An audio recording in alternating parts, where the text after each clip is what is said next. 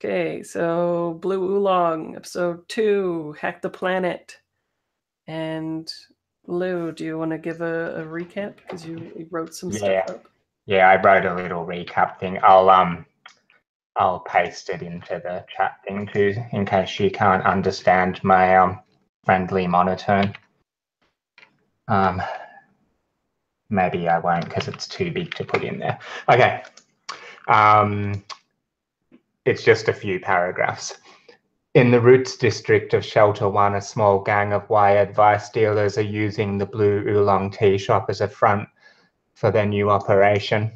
Customers of the Blue Oolong can glimpse the as yet unnamed gang meeting in the back room through the gently swaying bead curtain. I'm imagining these names flashing up on the screen as I read them in some cool font. Silver, a grizzled ex-corporate mercenary, thin and silver-haired. J5, a washed-out former child TV star, mad inventor and saboteur. Whisper, a hacker of storms, a gangly traveller. Haboob, a caravan garden bandit, born in the desert, hooded and veiled. We cut to the crew emerging from a smouldering conch-shell shaped tent high in the skyline of the Basin District. An act of God is in progress, a building-sized whirlwind of sand and fire. They crab walk through fierce winds across the rooftop, joined by ropes, seeking to deploy their windsock device and extract rare components from the heart of the storm. Components that can be cooked and modified into the good stuff, highly efficacious and valuable drugs. The fire is an unforeseen complication to an otherwise flawless plan. The sandstorm gathering up the flames as they burst to life inside broken buildings. These flames must be doused before the storm can be tapped without damaging the fragile distillation equipment within the windsock. The crew bust into the water mains, and J5 employs a device, some kind of field generator, creating a water whip funneling into the whirlwind. The flames hiss and steam, and they emerge from a hot cloud of mist with their device and the components. Silver guides the confused and panicked crew through the swirling sands and mists, past giant icebergs set to rest and drain in the heart of the basin, along back streets and alleyways, back to the Roots and the Blue Oolong Tea Shop, to safety. As the storm dissipates, we flash back to the scene of the job. In amongst the broken buildings and ruptured water mains, a team of tracers are combing over the site with forensic attention to detail, scanning all surfaces and collecting samples. This will likely have severe consequences. Clean water is rare and valuable, and the corporate Congress do not take wanton waste of resources lightly. Wow, so good. Cool. Incredible. That's a dangerous precedent to set. now every time we'll be like, so Lou, what's going on? Sweet. If you can give me that, I'll put it in the YouTube description thing too. Yeah, sweet. I'll paste it in our little Slack private chat thing. Sweet. So the last thing that we saw was you like holding up that cool like whatever it was that you had obtained from the tornado, right? I don't think anyone ever really like described what it was. It was just sort of like a cut, right? Like you were like taking it out and it was gone. So as a general thing with the technology in this game, it's like printed media that people can get their hands on. So it's generally cheap stuff. Or you can alternatively use what are called joules, which is like manual labor that charge these vessels full of energy. And they're usually glowing so that you can see how much charge is in them. And they're like basically the prison of this game in the Ford is where people are sentenced to do manual labor to charge these things. So think very much like the wind up girl and stuff, right? And so what I imagine it looking like though is people charging these things that are like malleable glasswork stuff when it's still hot, and then they can mold it into whatever shape that it's needed. So you could make it like a gun clip or something like that, and then they would slot the carbon fiber or whatever plastic that stuff is made out of over it, and it would use that charge and stuff like that. But when it shoots, it would look kind of like a sunjet from Altered Carbon and yeah, like the Netflix Altered Carbon. The first gun that you ever see in it is the sunjet, where it shoots like liquid fire stuff, right? So that's what it would go with. But all the technology, like the city, all of that stuff is powered by that, as well as other eco-friendly things like carbon sinks and windmills and stuff like that. But what everybody can see above the city is that everything has solar panels that get angled with the sun. And that is also to protect the citizens, because the sun is like it's a much more hardcore sun, we'll say. It'll get you. And that's why everybody has screen on them as an item. Basically, it makes you secrete this thing over your skin that allows you to bounce the sun off. So it's like you're manufacturing literal sunscreen from your body, basically. And yeah, so what does this thing look like that you've manufactured? It can look like whatever you want. I just wanted to make sure that you were aware of some of the other technologies and stuff like that, because it's still, you have it in like its raw form, right? You still need to get it transmuted into whatever crazy drug you guys want. Is it gonna be something that you put in tea and stuff, or like what is it? I was kind of picturing like the stuff we distilled from the storm being some like crystalline like material, I guess. Like, yeah. What was that other name that name we were throwing around for the drug in the last? I think we had some sort of cool name. Or maybe it was a thing I said and I just thought it was cool. Yeah, acid rain, yeah. I was kind of thinking like that. Yeah, like it's condensing something out of the storm into a crystalline form that, you know, can be smashed up and or refined further. Yeah. So like some kind of like unrefined like uncut, like but still kind of internally glowing like gemstone kind of thing. Is that like some kind of like crystalline like structure? Is that what you're talking, or something else? Yeah, I think so, because I think it seems like this the weather kind of seems like it has like a slightly arcane sort of thing happening, like there's something weird about it. Yeah.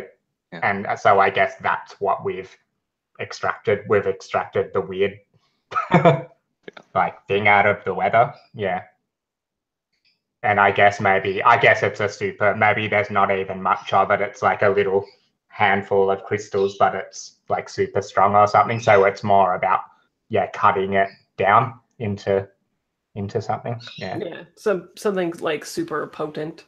Okay, well, let's go through the downtime portion of it, because that will maybe give you guys an idea of what you want to do as well. So the first thing that we start off with is payoff. The crew earns 2 rep per score by default. Higher tier, the more rep. So the thing was 3 tiers higher than you. So boom, goes the dynamite with that one. But alternatively, you earn 0 rep if you are keeping it completely quiet and nobody knows about it.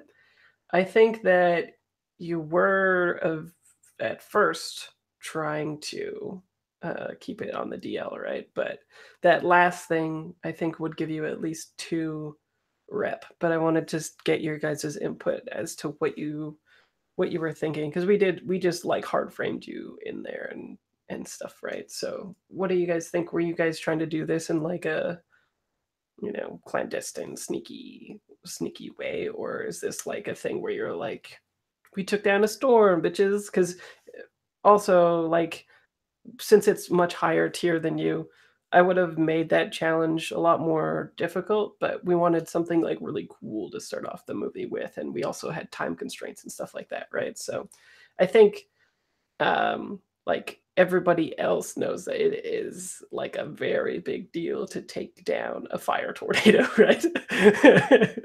A tornado of anything. I think normally people might have tried that first tactic where it was just like siphoning off like a little part of it or something like that or whatever, right? But we went all in.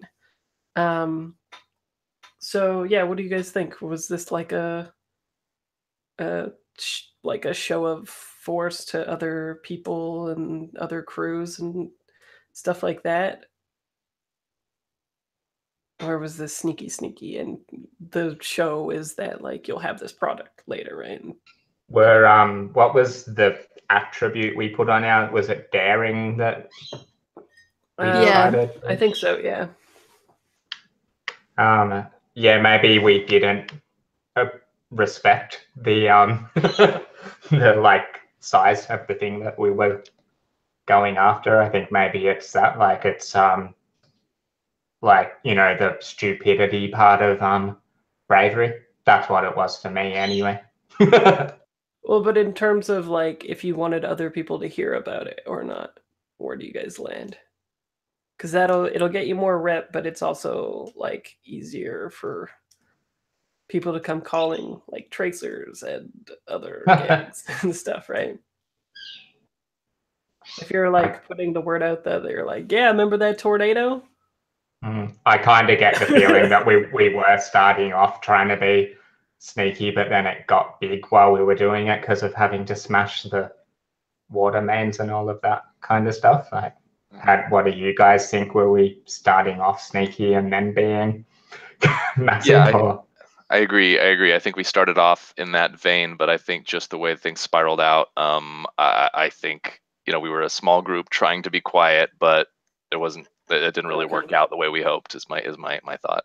So if you're gonna own it, then it'll be what, 5 rep, right? Is that what you guys want? That everybody wants? That sounds daring. 5 rep. Yeah, all right, let's take it. Let's take it. Let's be crazy. Sweet. Okay, and I'll put that on then our sheet. cred wise, you'll have a major score, which is 10 plus cred. So we'll say 12 to be exact, I think. Shit, we're gonna get smashed. Well, you still have to convert that into cred, though, right? Right now, it's like, well, I guess you could, like, it depends on your what you're gonna do with the thing. But I think you have a thing that is worth 12 cred at the moment, and you can cut it or do whatever you want. Record it on the sheet, blah blah blah. I don't think we're gonna pay tithe to the boss just yet. I want that to be like a established fictional thing. Who's running the routes. So for this one, we'll just call it a freebie, basically, before you have to give your rent or whatever to the higher ups. So heat. Do you guys think it went smooth and quiet, low exposure, contained, standard exposure, 4 heat, loud and chaotic, high exposure, or 6 wild, devastating exposure? That's pretty subtle. Yeah. I think it would be at least 2 heat, right? I reckon it was loud, but it wasn't like there was a storm smashing shit up. Like we didn't do all the damage. Yeah, I would gauge this by your exposure. Yeah, plus nobody else was really out at the time, right? We were the only ones kind of out in the storm, so I can't imagine it was like the top end, you know, but we definitely got some, that's for sure. Yeah, I don't know, I'd be in the 2 to 4 range, but I don't know what you guys think. Yeah, 2 is standard, 4 is high. I think maybe the combination of the fact that like there were so few people out there, yet we did attract some attention. Maybe that kind of like evens it out to like that 2-ish. Does that sound reasonable? Yeah. Okay. Add +1 for high profile or well-connected target. Add +1 if situation happened on hostile turf. I think you would have gotten that if the storm wasn't happening. +1 if you're at war with another faction. Nope. And +2 if you killed people, but you didn't. So there you go. So I think 2 is fine. Okay. And Entanglements. Who wants to roll an entanglement?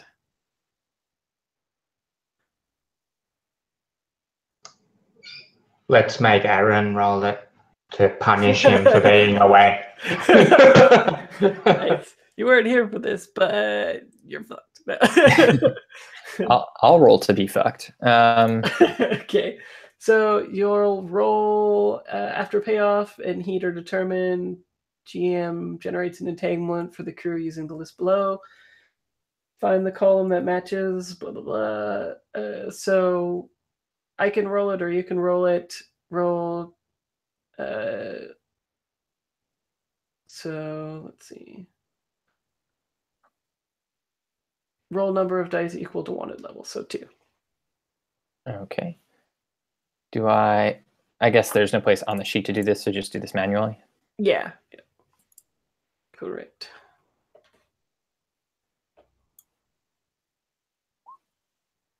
Five.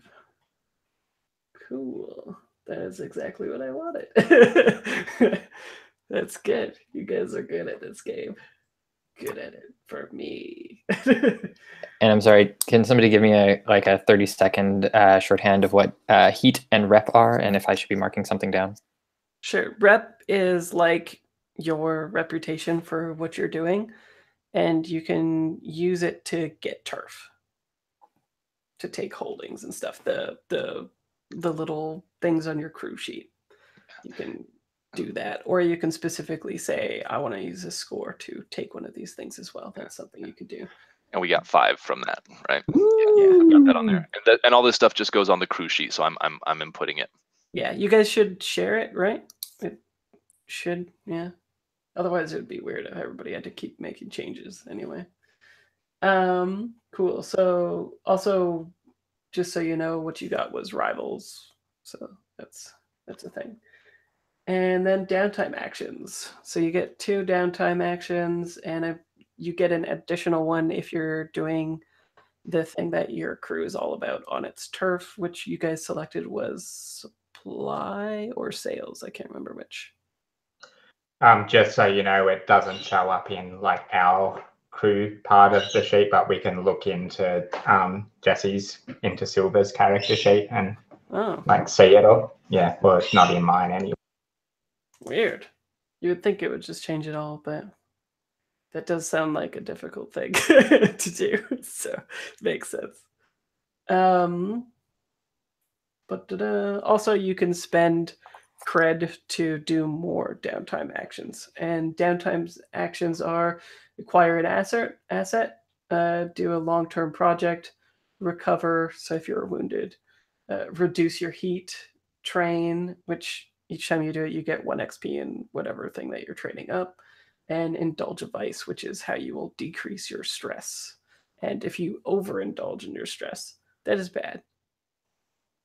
And you can find that on page 2 of the reference sheet that I gave you guys. If you want a breakdown of all that stuff. And to see if I'm lying about rivals or not. I'm not. So when you overindulge, if I'm remembering it, it's like if you go to minus like stress, is that right? Like you roll too high and it takes, is that how it works? So if you overindulge, you clear all your stress, but then something bad also happens from it. It says cool. here you make a bad call because of your vice in acquiring it. Or how does the overindulging like activate? When you roll more than the stress that you have when you're cool. Yeah, so if I've got only 2 stress, it would probably be dumb to roll right now. Unless you're like super into overindulging, yeah. It would be intense.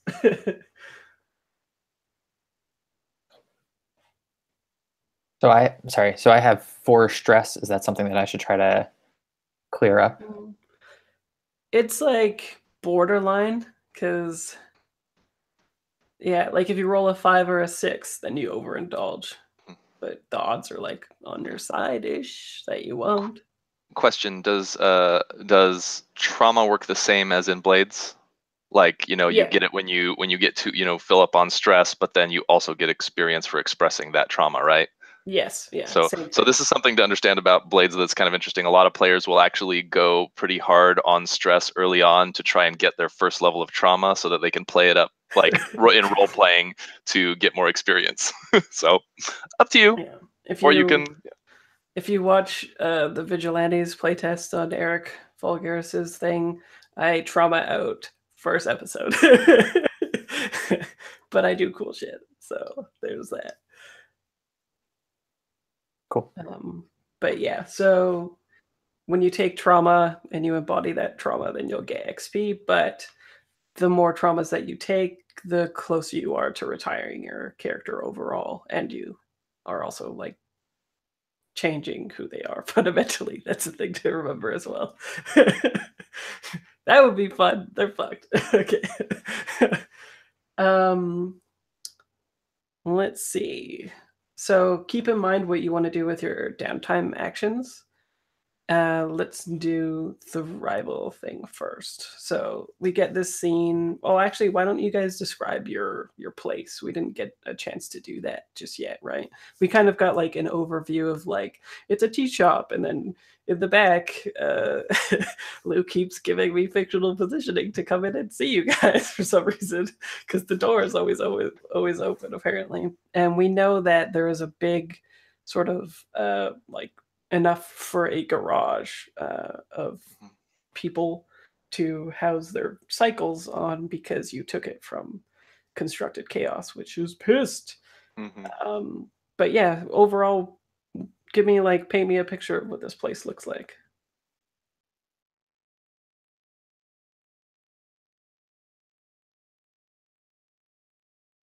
And what options? I'm being quiet on purpose because I've been talking too much. And we know that it has quarters and it is secure. And you're trained in resolve. So for that, I was imagining, I mean, yes, they can kind of see back into the back room and we do a lot of stuff there, but I have to imagine our quarters are like, we've probably got like in that back, there's probably like a hatch going down to like, you know, kind of like a basement type thing where I think the quarters would be. So I have to imagine that's like covered over with a rug usually or something like that, you know, but to keep it less conspicuous. But yeah, I have to imagine the workshop in the back, kind of like, you know, the storefront, the tea shop, and then probably like it's part of a building that like the other side had been like some kind of, you know, mechanics place or something like that we kind of just took over that back part of the building as well. So it's probably got like entrances and stuff in through the back, you know, to be able to get in and out, I would imagine. But yeah, I'm imagining kind of like a little, you know, like a metal like you know, the hatch opens, we got like a metal like not staircase, but like ladder kind of going down into like pretty sparsely, you know, decorated bunk area at this point. Nothing too special, but it's secure, it's safe, we can sleep there where, you know, people won't even know that we're there. But I don't know, other ideas, build on it. I feel like the tea shop I'm imagining is like one of those hipster places where you can sit down and like enjoy a cup of tea, but then they also like sell their own blends and stuff there, right? Because that's what my local hipster tea shop does anyway. So yeah, I feel like it must be kind of like a fragrant place, and that on the wall there's like shelves where they have bowls of their little blends you could buy. So like you might have like a nice chai that's got lots of like black pepper and cloves and other spices I'm blanking on in chai and like vanilla, and you might have like your kind of green or gray like bergamot, like citrus peel kind of whatever, or like whatever other cyber tea you get in this kind of place. Yeah, I'm imagining yeah. I'm totally imagining, you know, like real traditional stuff, but then like right next to it you'll have jars of something that's just like this crazy like electric purple kind of color. It's like we have no idea what that ingredient is, you know, but you know, some blend that we don't have, you know, now or anything. Just yeah, classics interspersed with like stuff that's like we just wouldn't recognize, and kind of obviously I'm picturing you're a stranger. I'm picturing like when you get the Earl Grey with the cornflower like flowers in it too, you get like a little like crazy genetically enhanced like florals in your tea as well. Yeah, I was kind of picturing that like floor to ceiling, like apothecary, like behind the counter, like just, like jars of weird stuff, like a bit Chinese medicine-y, like gallstones from a sheep and, that sort of like weird stuff. Like your gunpowder bullets or whatever, like for your green tea and that kind of thing. And yeah. Mm. Have we determined how we actually make or cook this drug yet?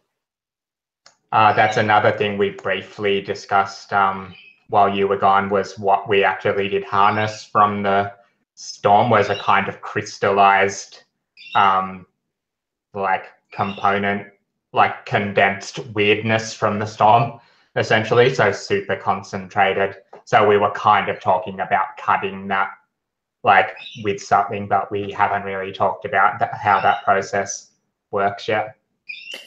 So maybe one way of tying this into our tea shop is that there's a kitchen behind the counter, and this crystalline thing has to actually be cooked, right? Like there's a there's a wok that needs to be fired, and maybe some of these leaves, some of these spices, they get thrown into this mix to create like different formulas for the good stuff. I guess we got to figure out kind of what's the delivery system for the good stuff. Like, how are people like ingesting it, taking it, absorbing it? Like, I don't know. Any ideas? That's what I mean. Like, do you have to like get somebody to cut this crystal into tiny little things that you put in people's tea? Then it's like, so people are like, I want the good stuff tea, right? And you're like, cool, here's one with like a little tiny crystal at the bottom or something like that. And that you perhaps it's like, oh, I kind of like the idea of this multiple forms you could imbibe it in. Like maybe you could smoke your tea with it. Like you get some nice like manuka branches in this crystal that you smoke with like your tea to sort of like make synthetic like lapsang or that kind of thing.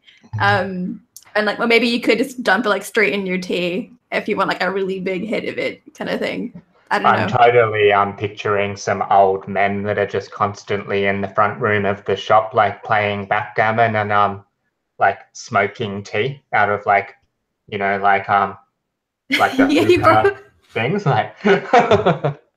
Yeah, you roll it up and smoke it. Yeah. And Aaron, were you here when we were talking about rep then?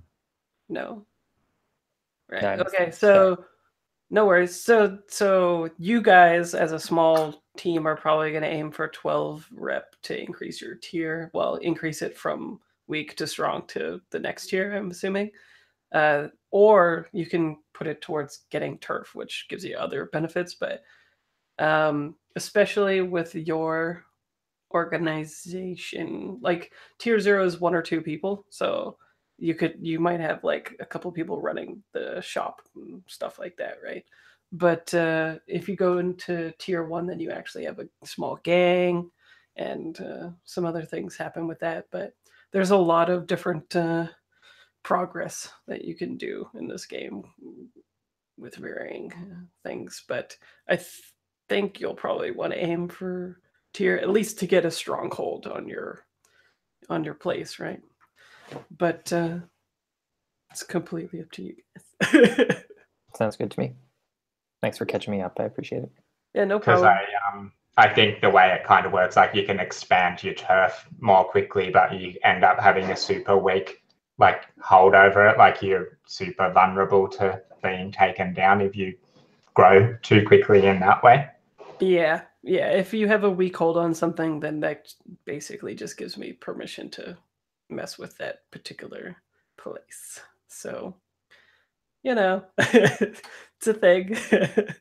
And then also you can do scores to target the areas on the like little map thing on your crew sheet to get the things that you want, which gives you other bonuses. So there's a ton of things to do, and every time you do something, you'll be pissing people off, probably. Woohoo! But yeah, so you can do a whole bunch of different things with this crystal, I guess. So do you guys think that you need somebody to be this like cook for it, or no? If we've got 1 or 2 people, we could probably get the old lady in the shop's got to be one, right? Surely she can constantly stir a wok for us. Well, I mean, like as like a cook, as in yeah, I know. change the crystal into whatever it is that you're doing. Yeah, I like the cook being an actual cook, like an actual chef. Like it's not just about collecting, but actually like making this good, right? Like there's recipes, but there's also like, you know, this is my dad's recipe for the good stuff, right? It's my grandmother's recipe. Didn't we talk about it last time that there was a character, I'm looking on the cruise sheet right now, Veeti, Veeti, an alchemical cook that we were using for it. I just remembered that. I think that was already a thing we had talked about. Like the person's a contact of ours, but not technically in the gang at the moment. So that's kind of a weak point in our organization right now. Does that ring a bell, or am I making that up? Yeah, that's the thing. That's why I'm wondering, like, just the way that you guys were explaining it, I wasn't sure if you were trying to go for fictional positioning where you didn't need a cook or not, right? Because you're like, oh, it's just crystals. We just cut the crystals and people just get that shit. Yeah. Maybe we still need somebody to like process it before it can be like, you know, to cut it before we can make the tea with it or something. That would make sense to me. Yeah, it would be like bringing raw diamonds to someone who cuts the actual diamonds, right? The whatever those people are called. Yep. Cool. And for you, that's Veeti, right? But let's do the entanglement then. So how is it that you guys are notified when customers come in? Is it like, is there some sort of futuristic thing that notifies people? Surely it's just a bell right at the door. You guys are so fucking hipster. Okay. Sounds good. So, Maybe it's got, sorry, you go, Aaron. I was gonna say maybe it's not like a physical bell, but like a chime that just rings in everybody's ear. So like if you weren't connected, like no one would. There's no sound out in the world, but everybody has this sort of like connection. That'd be cool too if the old lady at the counter had it, so she could just spookily appear when people like enter the shop with like no sound happening. Nice. Okay, well, you hear this bell thing, and then so we should name this old lady then, right? If she is manning the shop, and we mentioned her as the old lady enough, probably. Maybe Veeti is the old lady. Well, but so she's like she just comes to work for you to do that sometimes, and she just happens to be doing it now. Yeah. Okay, sure. Yeah, I like that too. Okay. Yeah, so Veeti is like, I guess, slicing it or something like that, beside the register or something like that, right? Like who's manning the shop, I guess, is what I'm wondering. Would it be one of you guys, or is it like, do you have a minion or whatever, somebody that you pay well because capitalism behind the thing? Or do you think it is Veeti? Yeah, I think Veeti is just like the all around, like she does everything, right? She, Nice. she like sees to our she sees to our quarters. She cooks the stuff. She runs the tea shop. Yeah, maybe we're as a jack of all trades. Okay, so she's That's a contact in that she's a paid employee. Okay, sounds good. So the doorbell chimes, and what I'm picturing in my head is like, at first we would get a look of the duds, which is, if you've seen like Black Panther, the stuff that Jordan, what's his name? Jordan, the bad guy, the Killmonger guy. Michael B. Jordan. Yeah, Jordan, yeah. When he's like in the museum and you get that tracking shot going in, it's the same sort of configuration of clothing, except for the hair, where it's the side swept thing. It's like got a whole bunch of like wires and tubes and stuff like that are attached instead to make it sort of like, it's literally like junk wear, I think is in right now. And as it turns, you get the impression that like they're like quite built and all this stuff, and you think that it's going to be a man, but instead it's a woman. And they have, other than the cable-like hair, it's blonde and quite built. And what do I have for tags for them? I have capable and savvy is how they look on screen. And I think they are like, well, I think she is grabbing, I'm picturing it like a normal tea shop where there's like all those tins and you can like open them and smell them and like all that. And I think she's doing that, but we get like a sense of unease. Like maybe it's at the beginning of the dark night when they're pulling off that job and there's that slow rising in the music where it's just like the hair in your ear is dying. what that sounds like, right? And maybe one of you like are walking by and Vidi is just like doing what Vidi does, right? Like helping but not helping. I think you pay her just enough to give a little bit of fucks, but not all of them. And one of you move like through the doorway that is fairly always open anyway, and you see this person whose name is Tamar, and you know that they're a member of Constructed Chaos, one of the people that maybe when you were negotiating with this place, you knew that Constructed Chaos had been, because we established that you guys kind of like pushed them out of this place, right? So maybe at some point you knew them, or you made it your business to know what some of the ranking members look like, just so if they did come calling exactly like this right now, then you would know what is going on. So what do you do?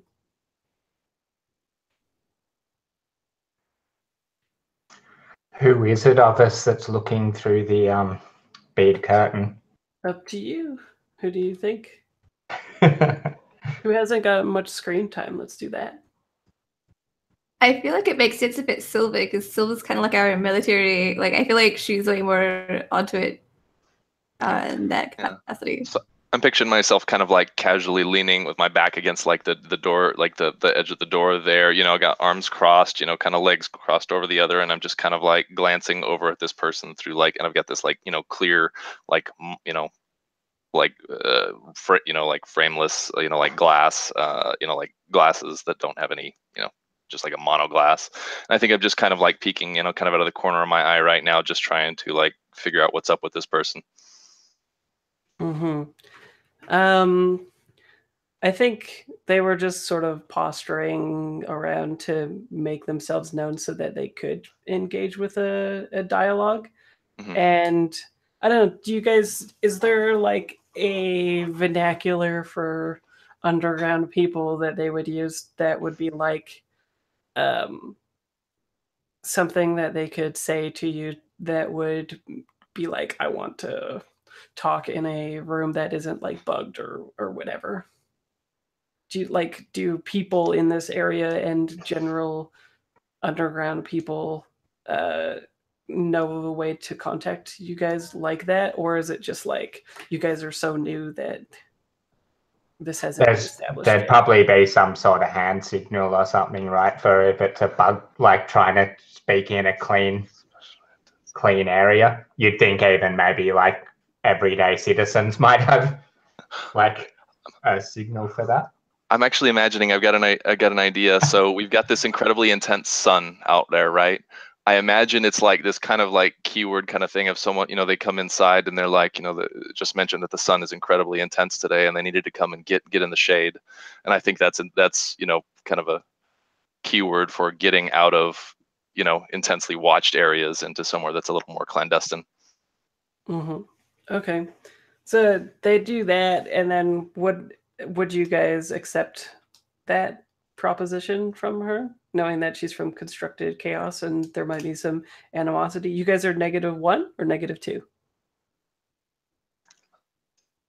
Let me look. Yeah, we are definitely not friendly. Yeah, we're at -2. I think so.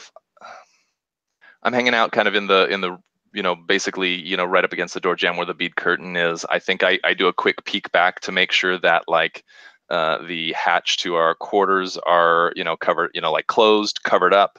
Other than that, it's a pretty nondescript room. I don't think there's anything too exciting happening back there, like that's overt, and nothing else super noticeable other than just like the entrance into the back, workshop area. Right, I think, which was yeah. gonna So be I the think, garage, right? yeah. So I think I do a quick peek to check and make sure that everything's relatively, normal back there, and I kind of just motion with my head back, and I just kind of hold the beads, to the side to let them go through. And maybe her signal to Vidi or something is she takes like one of the expensive teas and slides it along the corner and says like, can you get that ready to go? And it's like some exorbitant amount that would take her like a while to process or something like that, right? Be like something crazy like you go into David's tea and be like, I'll take 600 grams of this one, right? Like we don't fucking have 600 grams of it, right? Like, and if we do, then you're an asshole. This is going to take a while. So it's like that. So Vidi kind of gives like a eye roll and like a fucking my life. And you guys go back to this, the workshop, and she says, I wouldn't be here unless I had to. You know that, right? My people have a beef with you, but I owed somebody else a favor. I think I just kind of almost roll my eyes at them and I say, words are cheap, tell me what you want. Nice. She takes out a have you ever seen a saffron flower? It's like blue. Yeah. Okay. Well, it's blue, and I'll have to Google an image of it. Let's see. What they're known for is the stems inside of it. They're like really hard to get at. I'll send you a picture here. It's a really pretty flower, to be honest. A friend gave me a little chest of it once, and it's actually like worth more than its weight in gold saffron. So it's like a really generous gift. I was cooking it with everything. I was having like saffron eggs and like Exactly, yeah. So that's what it looks like. There's 6 petals. There's like a yellow, 2 little yellow protruding things from the center of the flower, and then there's 3 red stems, and that's the part that is very valuable and used in a lot of cooking and stuff like that. But in this setting, it's actually like pretty dirt cheap because it's the only thing that you can. Saffron is interesting because it grows pretty much wherever. Like if somewhere can't be seeded, saffron will usually grow there. So it's a really good import right now for Middle Eastern countries with like really bad ground. They'll grow fields and fields of saffron, and they'll make like quite a bit of money. And it is also, there's a whole bunch of other health benefits and stuff like that. But it's grown a lot in the foundation, which is the area that is very close to the 3 center towers, nourish, safety, and information, the 3 like corporate Congress big dogs kind of thing. And it's also the sign of not really like a gang, but it's like kind of a gang. And it's they're the croci stigma, which is just the name of the saffron flower. And she says that I'm not sure you being new here, and she like puts a fierce enunciation on new as she looks around the workshop that should have been a warehouse for their cycles. But the croci need a job done, and I'm their messenger today because I owed them. And I don't know if you're taking work after your, I don't know. I think 5 rep, they probably have guessed that you're the ones behind the tornado, right? And she's like, I don't know if you're taking work so soon after being, and pauses for like a pregnant moment, busy. But they need something done. They need information passed to the flickers. Is everybody else here at this point too? I Are you guys imagine all- that, like, as she's talking, I kind of get the visual of you guys sort of like surrounding her, and in maybe not like a invasive way, but Mhm. like backing each other up way, maybe. Mhm. So if everybody wants to be there, they can. I don't know. What do you guys think? Are we even open to this kind of thing? Like just kind of out of character at the moment. But as this group, are we open to someone coming in and just offering us a job right now? I mean, I think we're pretty low level, so at this point, I have to imagine we're like any chance for some cred to kind of get us jump started here is not a bad thing. Haboob would totally think this is them trying to fuck us over in some way, though. Like, because we fucked them over, and now they want to like fuck us over. Seems dodgy to me. Well, she is holding one of the like calling cards of this group, but Yeah, saffron grows everywhere, though. She could just pick that shit up anywhere.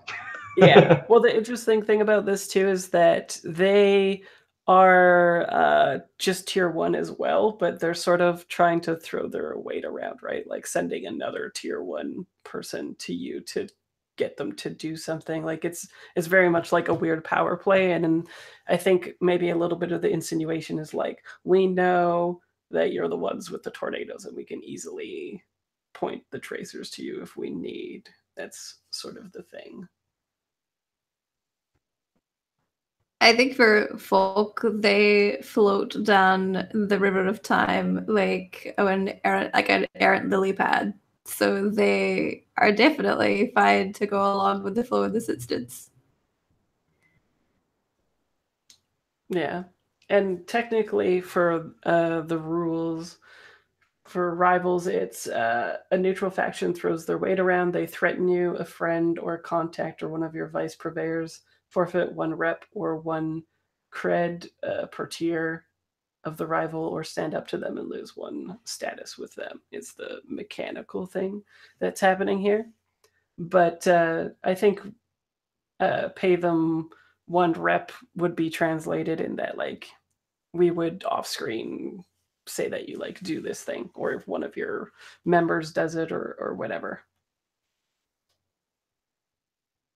And the rep, I think, is basically your sort of like, I think the rep moves from one faction to the other because you're accepting something a little bit beneath you, right? Like an errand boy, basically. Or an errand person. Her boobs leaning against the wall. I'm shaking her head about doing it. She's like, nah. I think without committing one way or the other, I think I just ask, what's the job pay?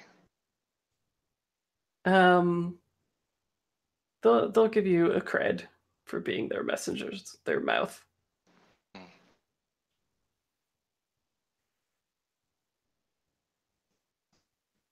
I think I look towards everybody else to, I mean, at this point, just to get like either a nod, shake of the head, anything like that from the rest of the group. The cred's pretty much like fuck all amongst like 4 people. It's like heap shit. I thought an individual cred was actually still pretty worthwhile, isn't it? Isn't it a decent amount, or is it not? But not after that last job. we don't have the actual relative. cred though. Like, I guess that's the question I have. Do we have the actual cred from that, or do we just have the raw materials, so we don't actually have the cred to be able to use, right? Yeah, we're not really like liquid yet. Yeah. You have the ability to get easy cred. Mm-hmm. Yeah. But right now in your like actual coffers, right, you have whatever it was that you began with. Yeah. I think just 1 cred. I think we have only 1. So that's doubling our current savings. I think just so you know where Silver's coming from on this, I'm really annoyed and actually pissed off that this is like the way that they're handling, giving us this job. It's kind of an insult. I think Silver's way of dealing with this, I think, is primarily to like, Silver would agree to it and absolutely do the job, get the cred, but then file this away as an F you to them, like, no, we're coming after you at some point. This is, so I'm willing to play the long, like Silver's willing to play the long game. I don't know if you guys are.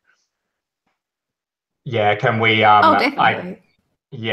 I think I can imagine that Silver would be able to impart that to Haboob, even just by like as she's shaking her head. She's like, I think they know each other well enough. I think Haboob would follow Silver's lead, and probably feels in a similar way. Sure.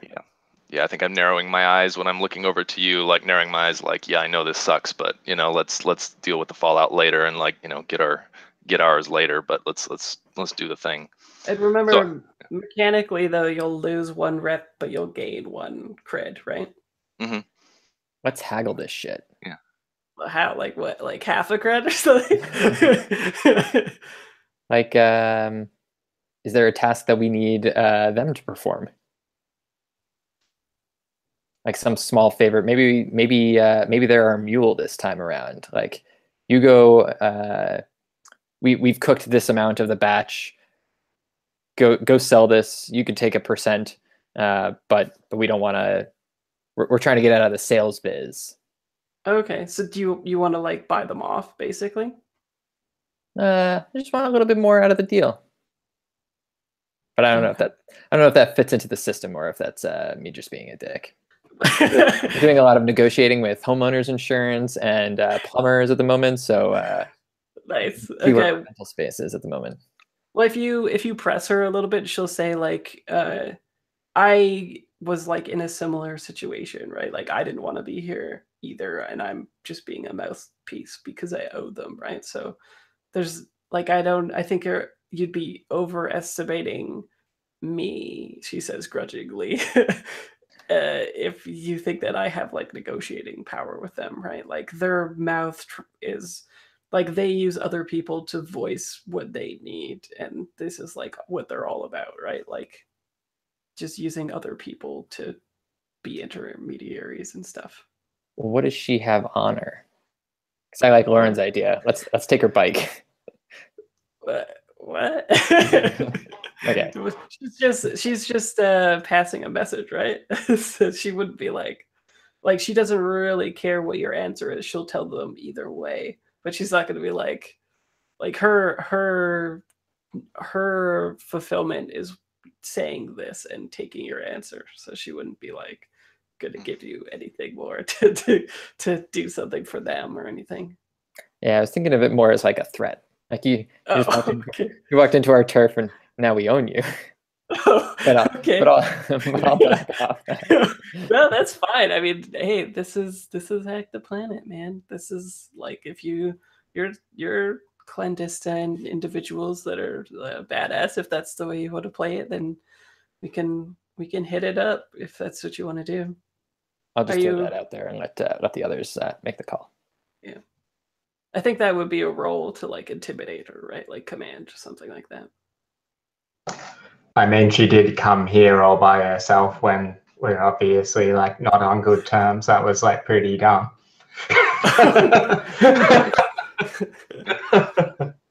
Yeah. If someone wants to roll to like do that kind of a threat or some kind of manipulation, I can aid by like stepping back in front of the bead curtain, like I'm blocking the exit. At this point, they're kind of trapped in there. That kind of feeling. Yeah, let's intimidate her. Apparently, yeah. Okay, well, who's doing it? And is this like a group thing or what? Or is somebody helping somebody else do it? It feels pretty groupy. But what do you think? Yeah, I like the idea. Let's surround her and this is a shakedown, right? I think Haboob just standing in front of the door now, like as my part in it, so she can't get out. Right. Okay. So you're not going to give her an answer, and you are going to intimidate her into her giving you something. Here's what I imagine. I imagine us doing the intimidation thing here first, and then right as she's walking out, and like I just, like I'm standing right next to the thing saying, tell them we'll take the job. Just kind of as like an afterthought to the, it's not the important part. It's just trying to us asserting our power here a little bit. Wow. Foolhardy, in a foolhardy way, probably. Right. Okay, well, who is leading the action then? Or is somebody else setting somebody up for better effect? that kind of thing. Look on your handouts to page 1 and see what you want to do with top right corner teamwork. Leading a group action would be like whoever's really good at this would do it, and everybody else would help, and we take the highest die. Assist would just somebody's doing the action, somebody gets a +1d, but you incur stress for doing that. And a setup action is something that you do beforehand. If you achieve it, any team member who follow up get +1 effect or improved position. All right. Question: How violent is our group at this point? That's a good question. I think we're Because filling out some things about this group. So what I'm thinking of now, maybe not shaking her down for scraps or her bike, but maybe so my move is saboteur. I'm assuming this person came with some type of mode of transportation. Yeah, I'm sure she rode up on her cycle, right? Think like futuristic Basso Zuko style, like customized bikes, right? That they're cycles. Can I sabotage this bike so that when it gets in proximity of other bikes, the other bikes in their gang, that it just explodes?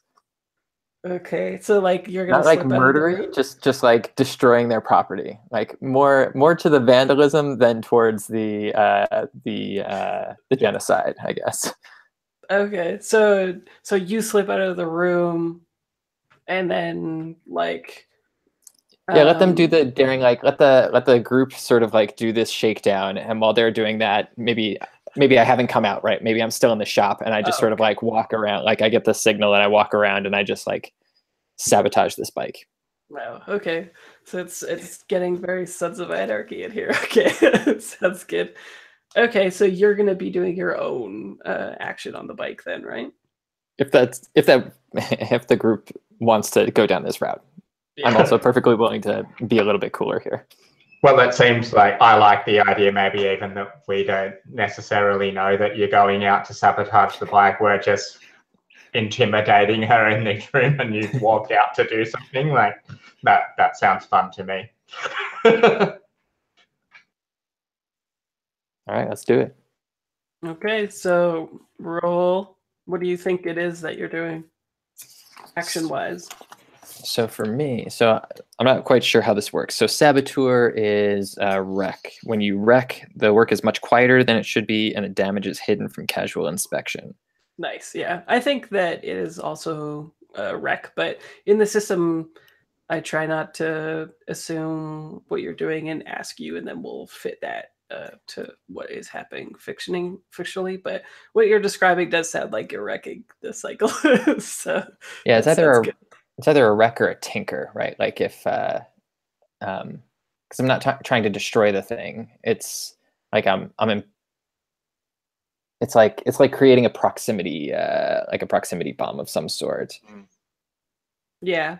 Well, it's up to you, but I think that modifying it's not tinker. Tinker's in the sheet, but with us it's modify. But modifying it, I think, would be like I think you could do it both ways. Wrecking it sounds like you're doing it in an exact, precise amount of wrecking it, right? So I think you could justify it either way. Okay, it doesn't matter to me. Okay. Although I guess I have 2 dots in tinker and 1 in wreck, so I don't know what the cheap way is to do this, but well, I guess if you wanted to game it, then you'd say you're modifying it, right? Yeah, I'll follow the rules. Let's do wreck. I mean, that's what it. Yeah, because you're intending it for it to be quiet, right? Yeah. Right. So, yeah, if this works, then you're going to make it so that, I don't know, like maybe you rig it so that like the GPS or whatever on it is like gonna trigger the backlash on the muffler or something, right? Okay. Yeah.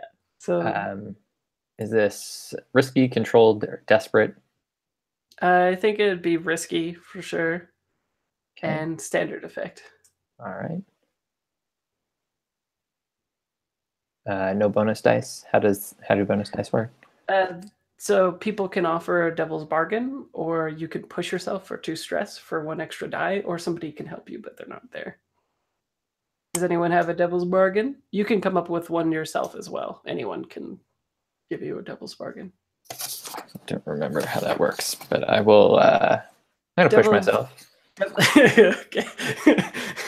Let's So hit this stress. You can do both as well. So you could take 2 stress, get 1d, and a devil's bargain is just no matter what occurs next, there's implications for the fiction later on. So I could be like, I would say that she knows who does it, but she would already, I think, be aware of that. Or someone on the street sees you messing with the bike would be a pretty obvious. Yeah, that'd be an obvious one. Yeah. Yeah, I mean, I'll just fictionally make a lot of sense. Yeah, so what would happen is if you like to lose Devil's Bargain, then you say, sure, you add an extra bonus die, but that happens no matter what. If you fail or you succeed, it's still a thing that happens. What do we think, guys? Depends how much you want to succeed. Yeah, that is true. All right, I'll do the Devil's Bargain. Wait, so the Devil's Bargain is that somebody sees me, right? Yeah. Somebody who will matter, I guess. That's all. Okay. Yeah, let's do that. But I'll do that, but I won't push myself. You won't push yourself? Okay. No, that doesn't make a lot of sense in the fiction. Sure, I think pushing yourself could make sense. Yeah, you're trying to get it done in like a really short amount of time, before she comes out. Yeah, like pushing yourself in the fiction just looks like you're trying harder than you normally would to get this thing done. So it can always make sense, I think. All right. It's up to you, though. Yeah, I'll do it. Okay. I'm feeling the pressure here now. Now I do have to push myself, whether I want to or not. Okay, good. Feeling pushed to push yourself. So we take the highest die, which is a 6, which means you succeed without complications. So do you have give me the fiction of what it looks like, basically, for what we see on camera. It doesn't have to be like a technical thing. You're like, I take the muffler and it goes into the thing, whatever. Just whatever we see on screen. I think what's my guy's name? Bergen. I think Bergen is sitting in the back and he hears the commotion up front, sort of peers out, sees that it's a member of the, what's this group again? The Constructed Chaos. Constructed Chaos. Sees a member of the Constructed Chaos, knows this is the biker gang. And so I quickly move to the bench. I pull out some little contraption that I've concocted, go out the back door, sort of like nonchalantly walk up, and just sort of like stick a Band-Aid or something underneath the underneath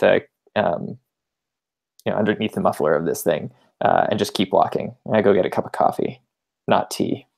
Not tea. Yes. No tea today. No tea today. Cool. And so, just so everyone's aware of the fiction, then, as soon as she comes an approximation with the bikes, it'll like explode or something, right?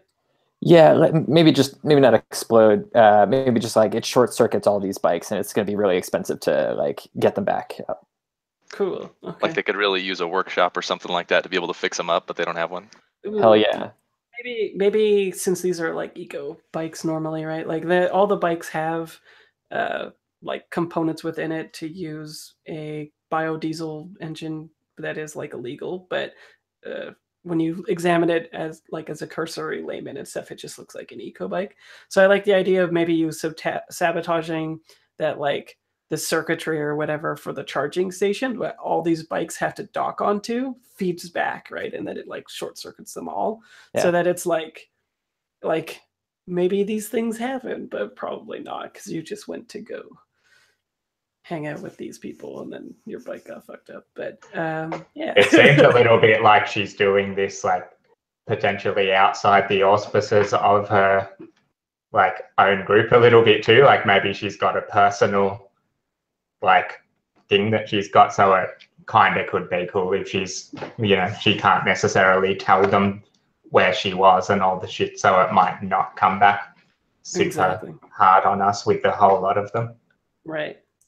So what is, I wonder, so what is it when you go out and we get this scene? Tell me one thing that you see out on the street, so we know that it's like a retro futuristic, like, you know, thing going on, like Blade Runner #1 instead of 2049 in the future. I'm gonna need a second. Give me a second on that. Sure. Sure. Okay, we'll cut back into the inside. So are you guys still planning on being really mean to her too? Do we want to? Yeah, Haboob has a gun out now. Oh shit! In the doorway, she just like gets it out, but she's not like, she's just, you know, like holding it there. What does Haboob look like as well? Did we? I don't remember if we Haboob pretty much constantly like robed. So she's got a she's kind of got desert robes, but her main veil is like kind of has a visage on it, like this. I'm kind of picturing it a little bit like totemic, kind of like, like that snarl, kind of totemic snarl on it, so you can see through. You can see her face just underneath, but she's got this kind of like scary like mask on the front of her thing. And what kind of gun do you have out, and what does it look like? Maybe it's just one of the she's printed probably ones? just got a printed one out. Yeah. Oh, okay. So are you leading this intimidation, or? I think I was trying to support it from the doorway. Oh, okay. Like I'm letting the intimidation happen rather than her just walking out. Okay. Yeah, then I think I probably walk up really close to this person and kind of get like, right up in their face a little bit, and just it's just kind of in this cool, like, calm voice. I'm like, you have a lot of gall walking into this place with the conflict we've had in the past. Just want you to know, if you ever walk in this place again, you won't be walking out. If you're lucky today. And I say, get the hell. I just tell her to get the hell out of here. And as she's like walking away, if she does, that's when I'll be like, oh, tell them we'll take the job. And I think I've probably got the flower in my hand. I grabbed it like when I was like kind of up in their face, intimidating them without them kind of realizing that they had, that had been grabbed. So I'm kind of just holding it. So yeah, tell them we'll take the job. Okay, sounds good. So I'm not super interested in. Well, maybe it might be interesting to see it in fiction. I don't know. We'll see. Okay, so but yeah, so you're not gonna intimidate her. You just bought enough time for that to happen, right? Like, you are intimidating her, but not mechanically, or are you?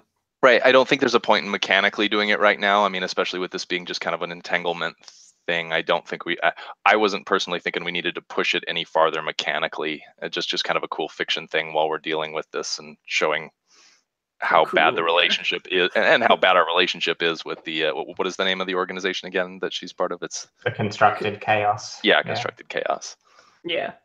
Okay, cool. So yeah, I think I think you see her looking around like she's ready for like a fight, but then when she like looks around, she for the first time notices that she's like outnumbered, and she sort of like scoffs and walks out. And then when you say that, I think she sort of like tenses up as if she's like I will kill a bitch right now, basically, right? Like when you say it will take the job thing. And then she just like unclenches, right? And then goes through the door, and you hear the like ding dong thing in all your heads, right? And so is Bergen still out there, or is he gone now? Bergen's at the coffee shop getting everybody a cup of coffee. Yeah, like across the way, watching her drive off, and you being like, correct. Nice. And on my way back, I stop off at the honeycomb and I just pull some honeycomb and I break it off into the coffee. Oh, well, say it for everybody. I saw it in chat, but for people watching, they won't know it. Yeah, so the thing that I see that makes this a futuristic space The wall on the far side of the on the far side across the street from the tea shop is a massive like honeycomb, and there are these electronic bees that are manufacturing honey. Synthetic honey. Synthetic Nice. bees. Cool. Nice. I love it. Yeah. And that makes sense too, right? Like they would need these manufactured bees to pollinate around and do all this stuff, right? So that's really cool. Cool. And she's gonna have a bad day when she goes home, so that's cool. Let's break for 5, and you guys can consider your downtime actions. So normally you get 2. You get an extra downtime action when you do your like quote unquote thing that you're gonna be doing in your turf, which you are in right now.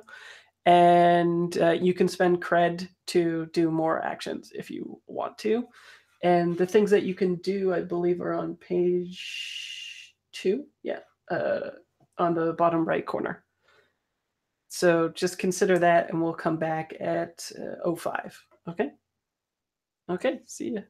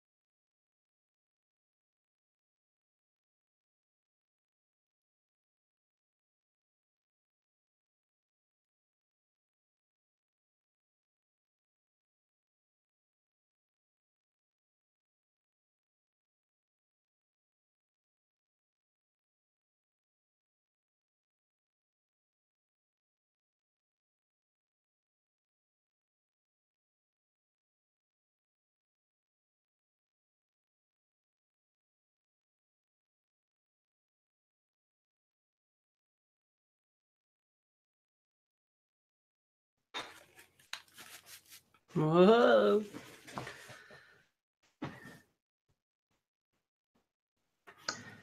I like how we made that entanglement get totally out of control. It was like an hour long again. It was fun, and we learned a lot about you guys.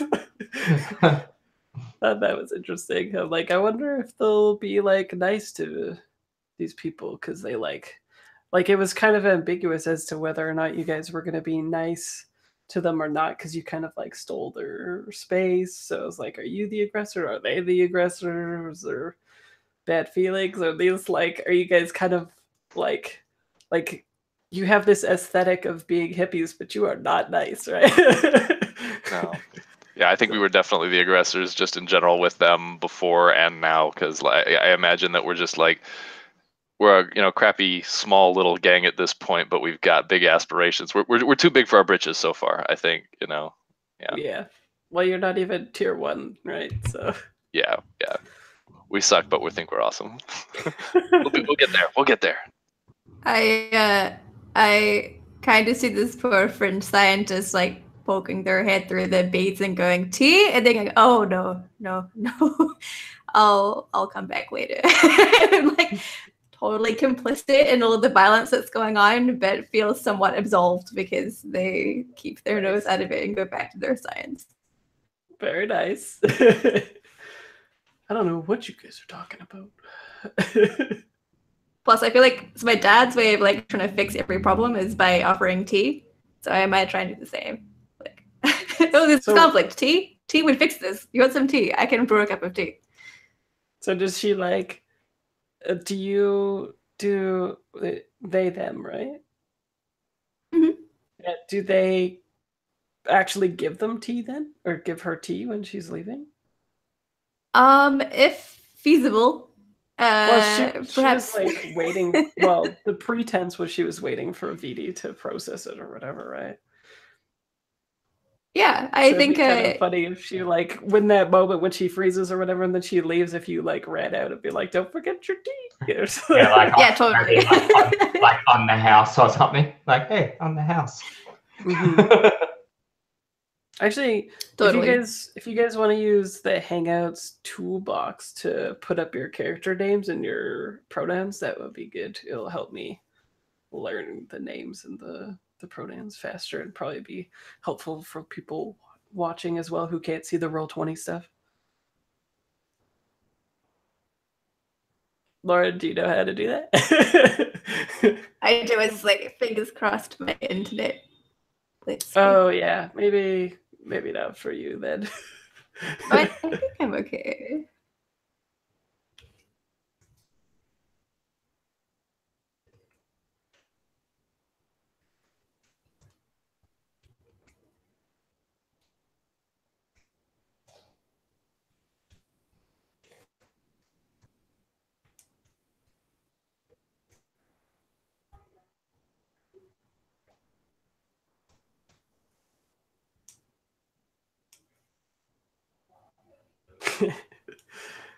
Nice, Lou is like blue is unacceptable.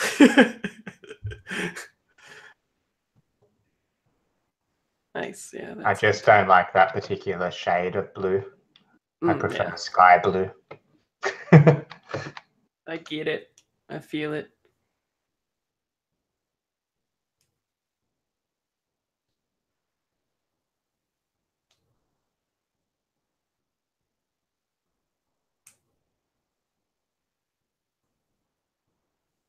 Sweet. Yeah, it's nice that it's working again. Hey, it didn't work for like a month.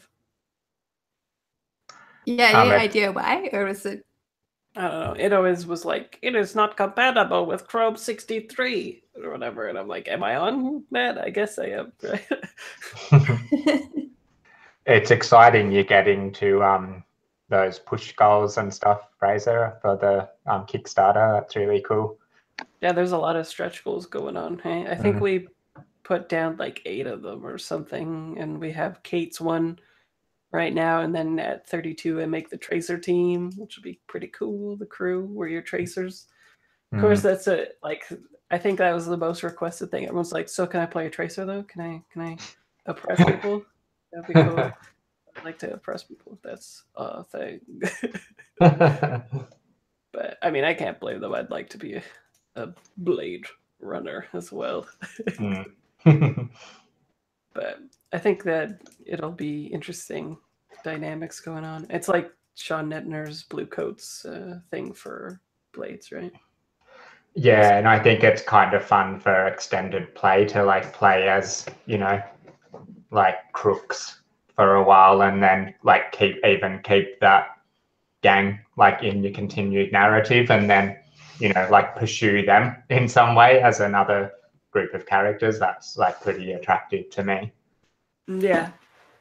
Well, I was thinking since in next month I'll probably be GMing it like multiple times for the Gauntlet, like 2 or 3 times a week, and so I could have like all these interesting narratives going on, but like can combine them all into like what's going on in the city and stuff. I think that would be cool. Like if there was a team of tracers, I could tie it into like sprinkle in little events that happened in game 2 and like all that kind of stuff. I think it would be neat. Just like peripheral things. I don't think I would make like them interact directly with the other PCs and stuff, because that would, I don't want other PCs being able to affect other PCs in this like weird. Yeah, and create kind of a weird mess of timelines and that sort of thing. Yeah, but I think just like sprinkling peripheral things would be neat. Mm. No worries there. And can you do the Hangouts thing as well? And write your character's name and all that. Cool. Who wants to start with downtime actions? Let's get activities up in here. I'll go if no one else is jumping at it. And we get 2, right? Or is it? Yeah, 2. Okay. Yeah. Perfect. Okay. I think in my off time, I think I'm gonna go straight for a long-term project, kind of more of a personal one in addition to what's going on. I'm imagining. I think I talked about. I worked for a that particular company that was part of one of the big corporations that was part of the downfall, that then transitioned after the fall of everything into kind of being the more information based current one. What was that one called? Do you remember? Yeah. Which one? Sorry. You said it was like more. It was information. Like they were the information one. The corporation currently. I think that was the big thing you told me about them. It's called information. It's called information. Perfect. Yeah. Okay. Yeah. So I imagine. So it's the CEO that I have that I have a real beef with. I imagine myself just kind of like going off on my own and kind of tracking the person, following them around, just getting a sense of their like day-to-day routines. And like I imagine this being kind of a long-term project to just figure out weaknesses in their routine when they're vulnerable. Cool. Okay. And do you want to name this person then, since you hate them with a burning passion? Totally. Yeah. I think this is the person actually on my character sheet that I kind of just decided to roll this all into a thing. So I've got my person that I hate that doesn't like me probably. I guess we have a beef. That Fatma, who is an exec. Does that work if they're the same person, or is that a different thing? Totally. Okay. It makes sense that you hate the person you dislike. Yep. Yeah. Okay. So I imagine doing that just kind of as a personal aside when I'm doing things. Yeah, we're going to the danger zone with this rivalry. Yeah. That's basically her entire reason for being in this job anyway, is money and resources to be able to accomplish what she wants to kind of clear her conscience for her participation in the kind of collapse of the weather and the world. Totally. Let's see. How big of a clock should that be, do you think? Just to get a weakness? Yeah, just to get a real good read on their schedule, places where they're easy to isolate and yeah. With the idea to get like a better effect if you go after them, basically? Exactly, yeah. Okay. Let's make it 6, I think. I think it's pretty ballsy but like unexpected as well, you know? Yeah, I'm hanging in the background. I'm not making any actions against them. They're obviously like way higher tier at this point, so I'm just laying the groundwork for future stuff. Right. Cool. Okay. All right, and then I need to roll. Fortunate up. Yeah, let's see. How does this work? So it's a long-term project. roll a trait and mark the segment. Okay, so I think it makes sense that I've kind of positioned this as kind of like hunt. You know, I'm tracking them, I'm following them over time.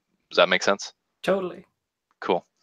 All right, so rolling hunt, and the position and stuff doesn't matter, does Doesn't it? matter. Yeah. Okay. There's no danger. There, and no bonus dice. Submit. Boom. I get a 6. Okay, so that's So 4, right? Or 3. It's 3. No, what is it? I should know this. Let's see. 6. Yeah, 3. 3 ticks of that 6 clock for. Okay. Sweet. All right. Yeah. I've got that. And then for my second, I imagine this kind of being rolled into that. Just at least, what was that? Do you want to ask a question too? I think it would make sense to Sure. do a gathering info thing about it, and then we can have the like fiction about it. Yeah, totally. I think let's see. I think with all this gathering information, finding out what they do day to day, I think kind of does it make sense to ask about any like skeletons in their closet, things that they're hiding in their day-to-day life that they wouldn't want publicized, they wouldn't want that would hurt their company and them? Does that make sense? Sure. Why don't we go with, what is your vice? Drugs, but not stupor Different, to get away. Yeah, I don't sample our own. I go outside and I actually kind of have fun ideas for when I actually have to indulge it. I think I have a fun idea for like a super weird drug to Okay. I think they go to a club in Bastion, which is sort of like you guys are like the bottom, like the Roots is like, well, obviously the bottom of the like foundation tree, whatever, right? Bastion is like just one above you, right? It'd be like working class, but not white collar. It'd be like blue collar folks, I think. And the place is called, the person who runs it is Ray, W-R-A-Y. And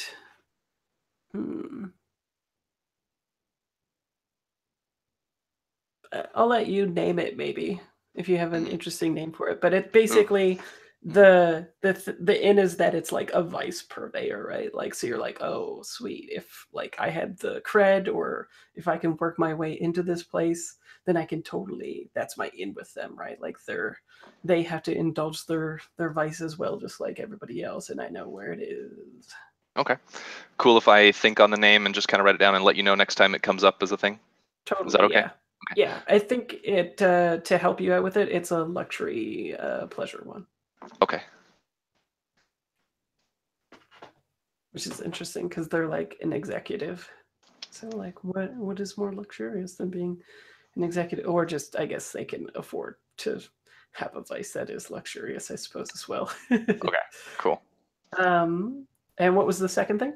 Yeah, I kind of want to just roll this, at least fictionally roll it into it, but I'm going to do some resolve training because that's one of our bonuses that we have. And I'm imagining that it just being like, scenes in addition to like when I'm following them around, occasionally going and like chatting up the particular person that, maybe they interacted with, kind of keeping it on the down low. I'm not like asking pointed questions about Fatma, but I'm definitely just going in, talking to people, kind of schmoozing and trying to get bits of information about what he's been doing, what he does in that particular place. So yeah, cool. So I imagine it being resolve training, we'll eventually kind of trying to get some more consort going.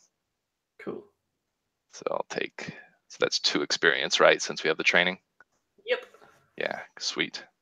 So let's see. When you prepare to execute an operation of your preferred type on your hunting grounds, you get +1d to any gather information rolls and a free additional downtime activity to contribute to the operation. So just remember that. I can't remember what you guys chose though. Was it supply? Because I remember we were like debating, wasn't it? Right. I think it's, oh shoot, is it on the, I'm looking to find it on the sheet. We were talking about maybe changing it from, we initially decided supply, I think, but then maybe we were talking about, seeing as we already have supply, of making it like, what is it, like a place to deal from, like we deal in this area. Yeah, that's true. Whatever you guys think would be more advantageous. I think like you are kind of like dealers though, right? Like out of the Blue Oolong. So it might be beneficial to do that one, but whatever. Yeah. Whatever you guys think. But Yeah, I think the dealing one or whatever, what is it called? Like we've got turf or something to deal from.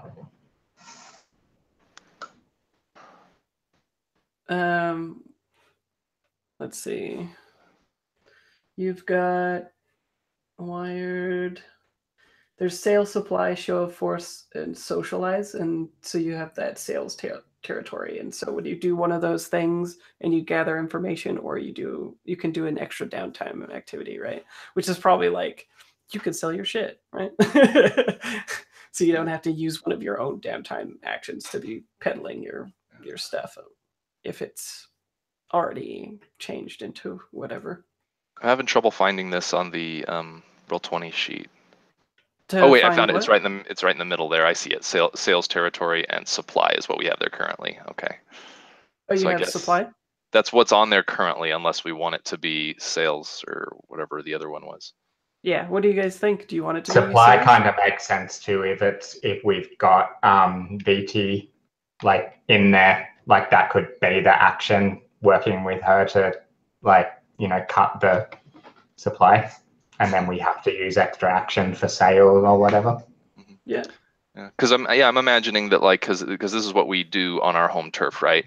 This is that what we get benefit. I'm imagining we use our home turf as like great place to you know, like take advantage of the, you know, to extract stuff from, you know, the storms or whatever that come through the acts of God. But then we probably don't sell right like out of our front. I have to imagine. I think it is are we actually selling from the tea shop, or are we like distributing it elsewhere, like out of our general area? That's maybe it's only on a very small scale in the shop to like select customers that know to ask for it, but otherwise we're dealing like outside. I think that makes sense. It's not our main business in the shop. Yeah, I know that at least in the fiction, Silver would definitely be pushing for us not to be dealing out of where we sleep. You know, like I think that's a bad idea generally. Yeah, what's it called? Don't shit in your own bed or something. Yeah. Is that the expression? Only in other people's beds. Only in other people's beds. Yes. That's where you should. Okay, cool. Okay, so yeah, I just wanted to remind you of that for the other thing. So you're doing your second downtime action to complete the clock, hopefully, then? Like smooching with the customers of the Vice and stuff? Is that what you were saying? More actually, that was just me rolling it into the fiction. Actually, that's me training resolve so that I can eventually get some more consort. I figured I was kind of like consorting with all these people, practicing, you know, basically being out there schmoozing enough that I'll get better at it as time goes on. I was just fictionally tying it together, if that makes sense. Okay, sure. Yeah. Who else wants to do it up? I'm ready to go, but I'm happy to wait if other people are ready to go as well.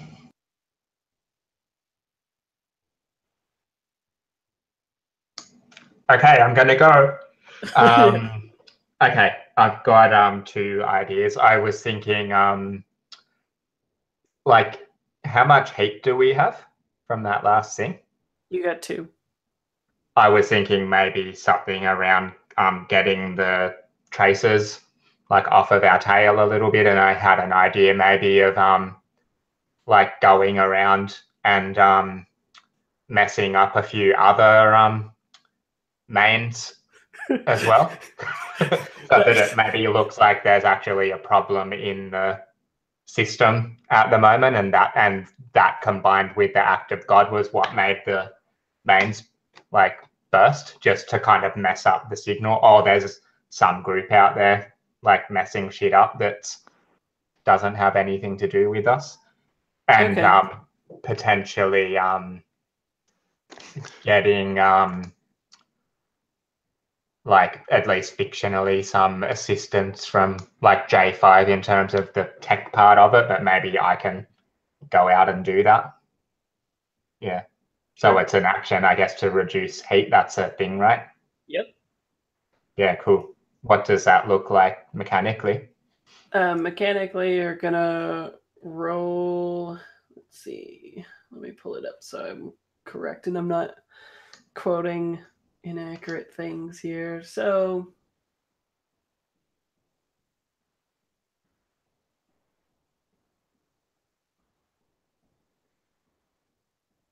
blah, blah, blah. It's the top one. See how you reduce heat on the crew and roll your action. Reduce heat according to the result level.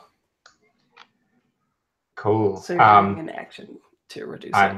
Yeah, I'm kind of thinking of it as like a sneaking kind of thing. Like I'm moving around town. Like I know what I've got to do. And I'm moving around town surreptitiously. Like busting some shit. So it's not what you're doing, it's not being caught doing it. Yeah, that's because I don't want to be seen doing it. I'm trying to reduce heat, not like get more heat. Yeah, does that make sense? Yeah, I can buy that. Sure. I'm just kind of trying to factor in getting technical like knowledge, so it's not like a rec or modify roll myself. Like it's kind of like I know what I need to. Can you get assistance on a reduce heat roll, or is that just a fictional component that I'm adding into it? It's kind of my justification for using sneak anyway, because I don't think my character would know how to necessarily like bust the water mains. You can Don't you get like help. an extra? Yeah, sorry. You can get help if you want it. Yeah, if someone will do it. Doesn't it also work if like one of your contacts, you know, could possibly help? Can't you get an extra die from that, or is that for something else? That's for the engagement roll. I think you're thinking. Okay, sorry. I'll double check. But are you happy to help me, Aaron? Are you happy for J5 to help me? So I'm figuring this as me saying, "Hey, we've messed this thing up." Like, you're right. It's if a contact could help you, then you'd also get +1B. You're totally right. Yeah, cool. Do you have a friend contact that can help you with this stuff? Not really. I've just got a doctor, unless there's a crew one. You have like one or two people. We already established VD, I guess, as a contact, but we haven't really fleshed out the one or two other people at your tier 0 thing. I'm happy just to get the one extra dice, I guess, from J5 helping me. Yeah, because your contact is technically VD or whoever's on your sheet, and we already established what VD can do, and it doesn't sound like this. Cool. So I'll roll my my sneak, and then +1. Yeah, if someone's helping you, yeah. Yeah, cool. What's the position? It doesn't matter. You're just looking for the result, and the result is like 1 to 3, you clear 1 heat, 4 to 5, 2, 6, 3. Okay, cool. So you're hoping for a 4 or 5 at least. Okay. I got a 6. Boom. You're unheated. Haha, suckers. Yeah, so I think on screen it just looks like a kind of like heads together conversation between Haboob and J5 at, in the workshop or something. And maybe like Haboob, like I'm given some sort of little device or something. And then there's just a couple of flashes of her moving around town and a few other, it's just like I think a couple of other neighborhoods around in a circle of the mains, like popping. Yeah. Yeah. And I guess it works. Yeah. Or at least throws off those guys for a while.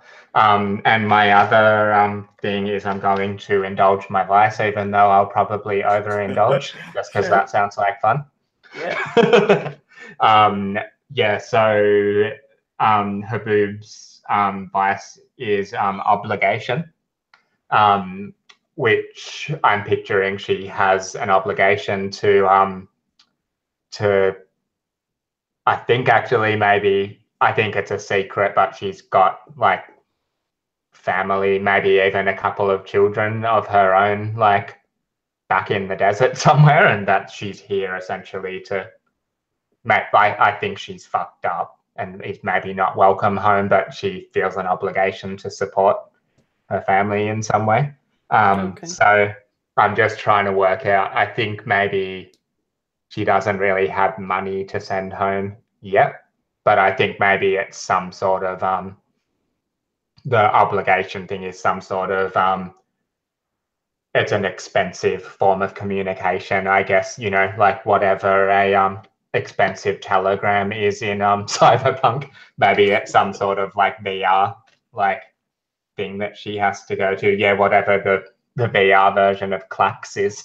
The Clax semaphore towers. Yeah, I think maybe it's that she contacts them ahead and they have to go somewhere, and it's this immersive, she's able to connect with a relative and in a kind of full, you know, like they're both standing there and they're able to talk for a limited amount of time, and she's like, oh, there'll be like, I'll send money home soon. And I think it's probably a she receives a very cold reception from them, but she's, I guess, yeah, like this is her vice and what she feels she needs to do. Is there a so you roll your weakest stat, lowest attribute, clear stress equal to the highest die result.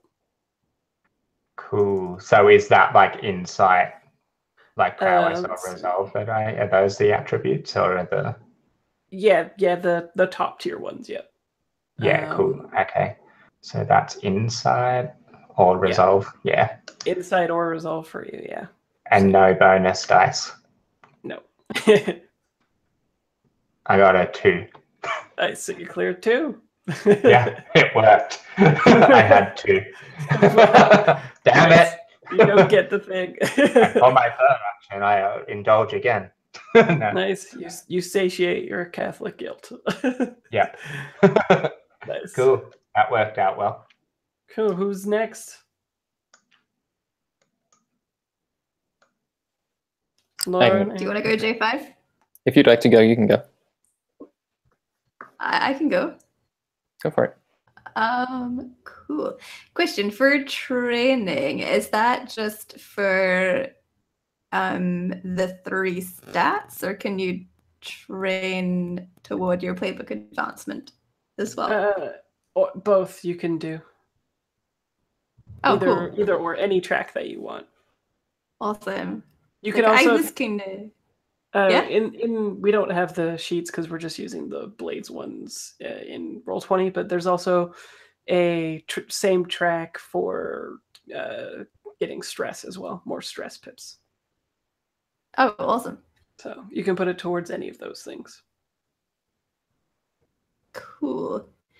Because I kind of want to train with, so like, I don't know, this is going to sound dumb, but like the one thing that I think is super neat about like living in one place for your whole life and then going somewhere else is like, when I go home, you have this real innate sense for what the weather's doing. And so like when I go home, we get like all these random quick southerlies that roll in. And so you feel the temperature drop and you're like, oh yeah, there's going to be like a storm in half an hour. And then like on the dot, like you get a storm rolling through. But then when you move somewhere else, like you just don't, you feel quite numb and blind to like what like weather patterns are doing in that area. So I kind of dig the idea of Whisper spending time with like VD or some other like part of the darknet or something to learn information about like what the sort of like narrative, like grassroots signs are, weather patterns in this particular area. Yeah, that's how I want to train. Cool. What are you training exactly? The I guess a playbook move.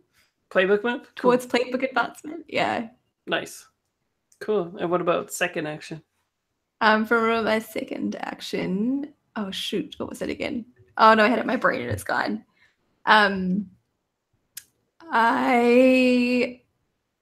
Fuck me.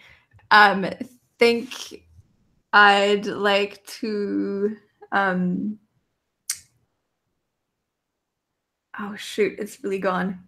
I think it was something to the effect of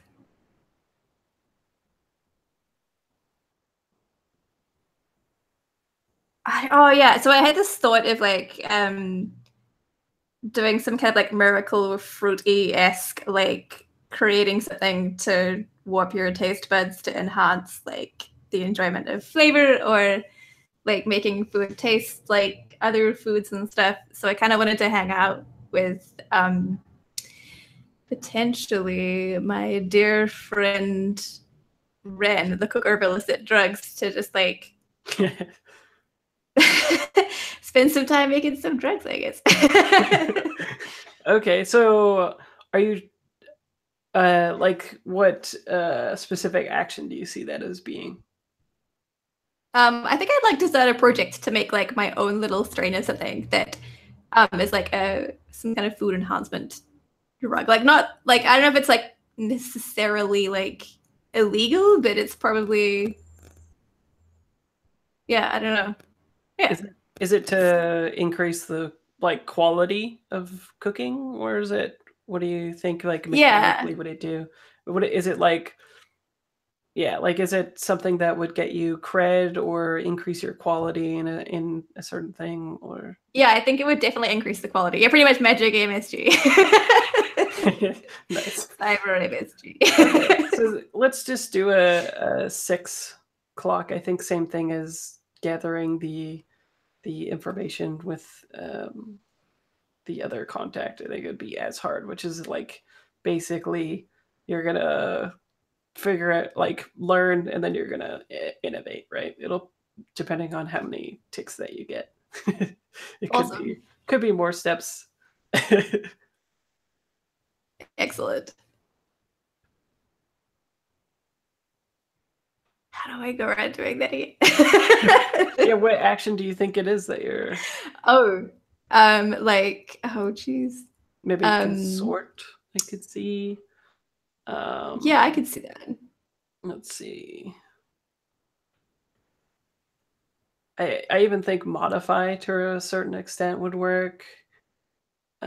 Studying, yeah, it all depends on how you think you're Yeah, learning the I think thing. I think it makes sense, I don't know, to do like take this, yeah, study the thing, and then perhaps can I do that, like study the thing, and then as the clock progresses, like change the thingy I roll with it? Yeah, you're not locked in or anything. Yeah. Yeah, Cool. this is just for like getting your amount of ticks on it. Awesome, and I'd love to study it. Cool. Do I just do it as controlled on the thing? It doesn't matter. Okay. There's no danger here. You just want to see the result for how many pips you get ticks on the thing. Got a 5 and a 6. 6, sweet. So three ticks. I guess you guys are good at downtime projects. You're halfway there. Awesome. So what is it that is it just like you're having a night in with cooking or something, or? Yeah, I like that like everyone's doing some real crazy things, but I like the idea of Whisper just like tinkering around in the tea shop, talking to Vidi about weather, and then just like sitting in the back and doing some home baking. Oh, I thought you were hanging out. Oh, I'm going to Ren. Yeah, I'll go to Ren's place and do some home baking at Ren's place. Right. Sweet. Sounds good. Okay. And what about Bergen? 2 actions do you want to do? All right, I'm ready.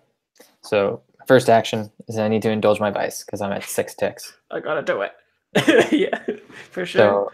So my vice, and I like that. I like how this plays off of Lou's character. Obligation is also Bergen's problem. Obligation to their parents, and their parents are these very affluent people, and so the obligation there is not having enough money, but not having enough money to live at this massively wealthy tier.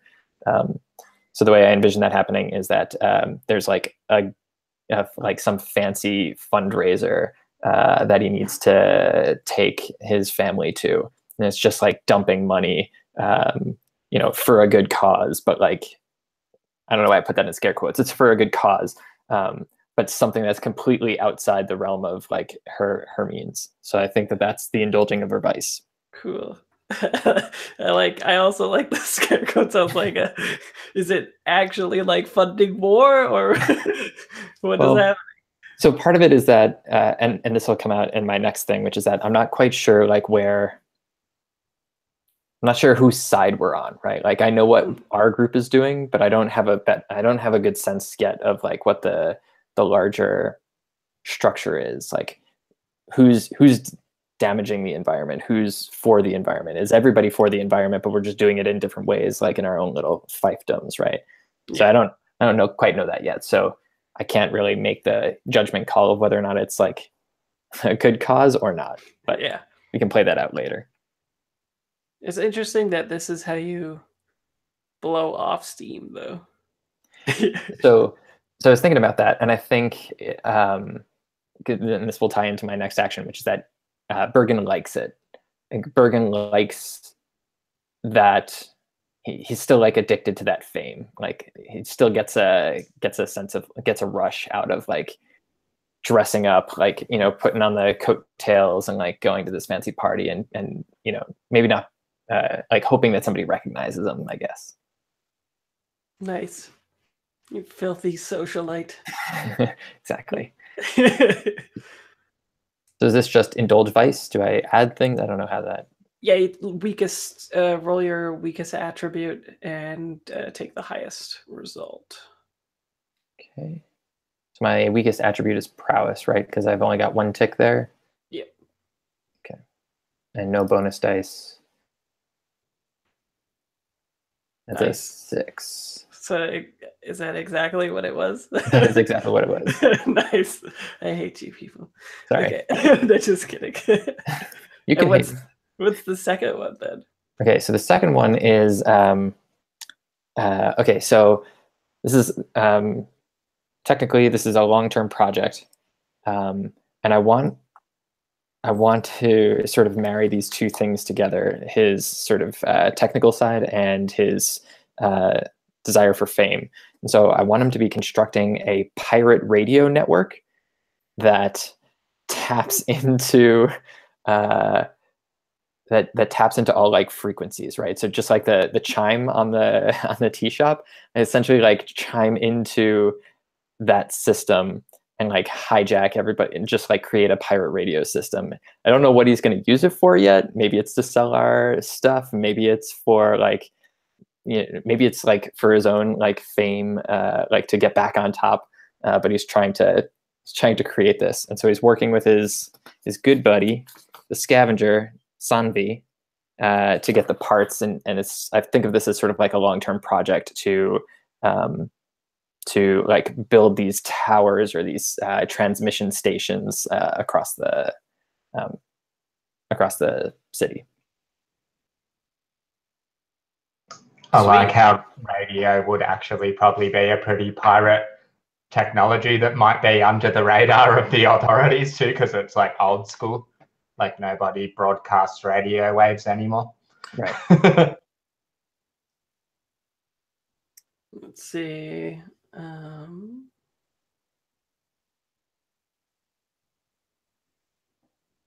So what do you think that would be? Let's see, work on long term. I think my guess is tinker. I think this is a tinker. Yeah, modify. Yeah. Cool. So I just okay. So this is a tinker roll. What's the position? It doesn't matter. Oh, We're just looking for the amount of ticks.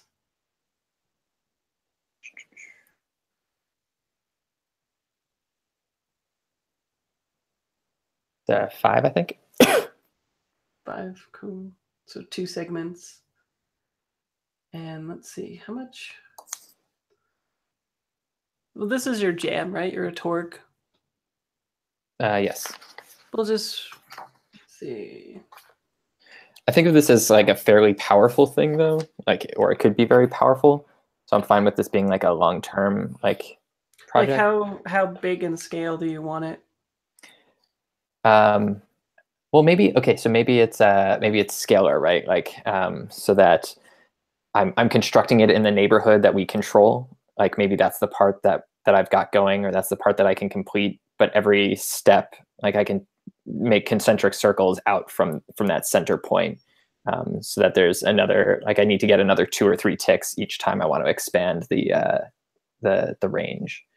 Oh, okay. Like, so, well, I was thinking more like a per clock would be a range, I think. Okay. Because it's also completing it, right? So you're increasing the range and you're tinkering with it and whatnot. So, because you're continually modifying something. Want to see long-term project. 8 seconds. Yeah.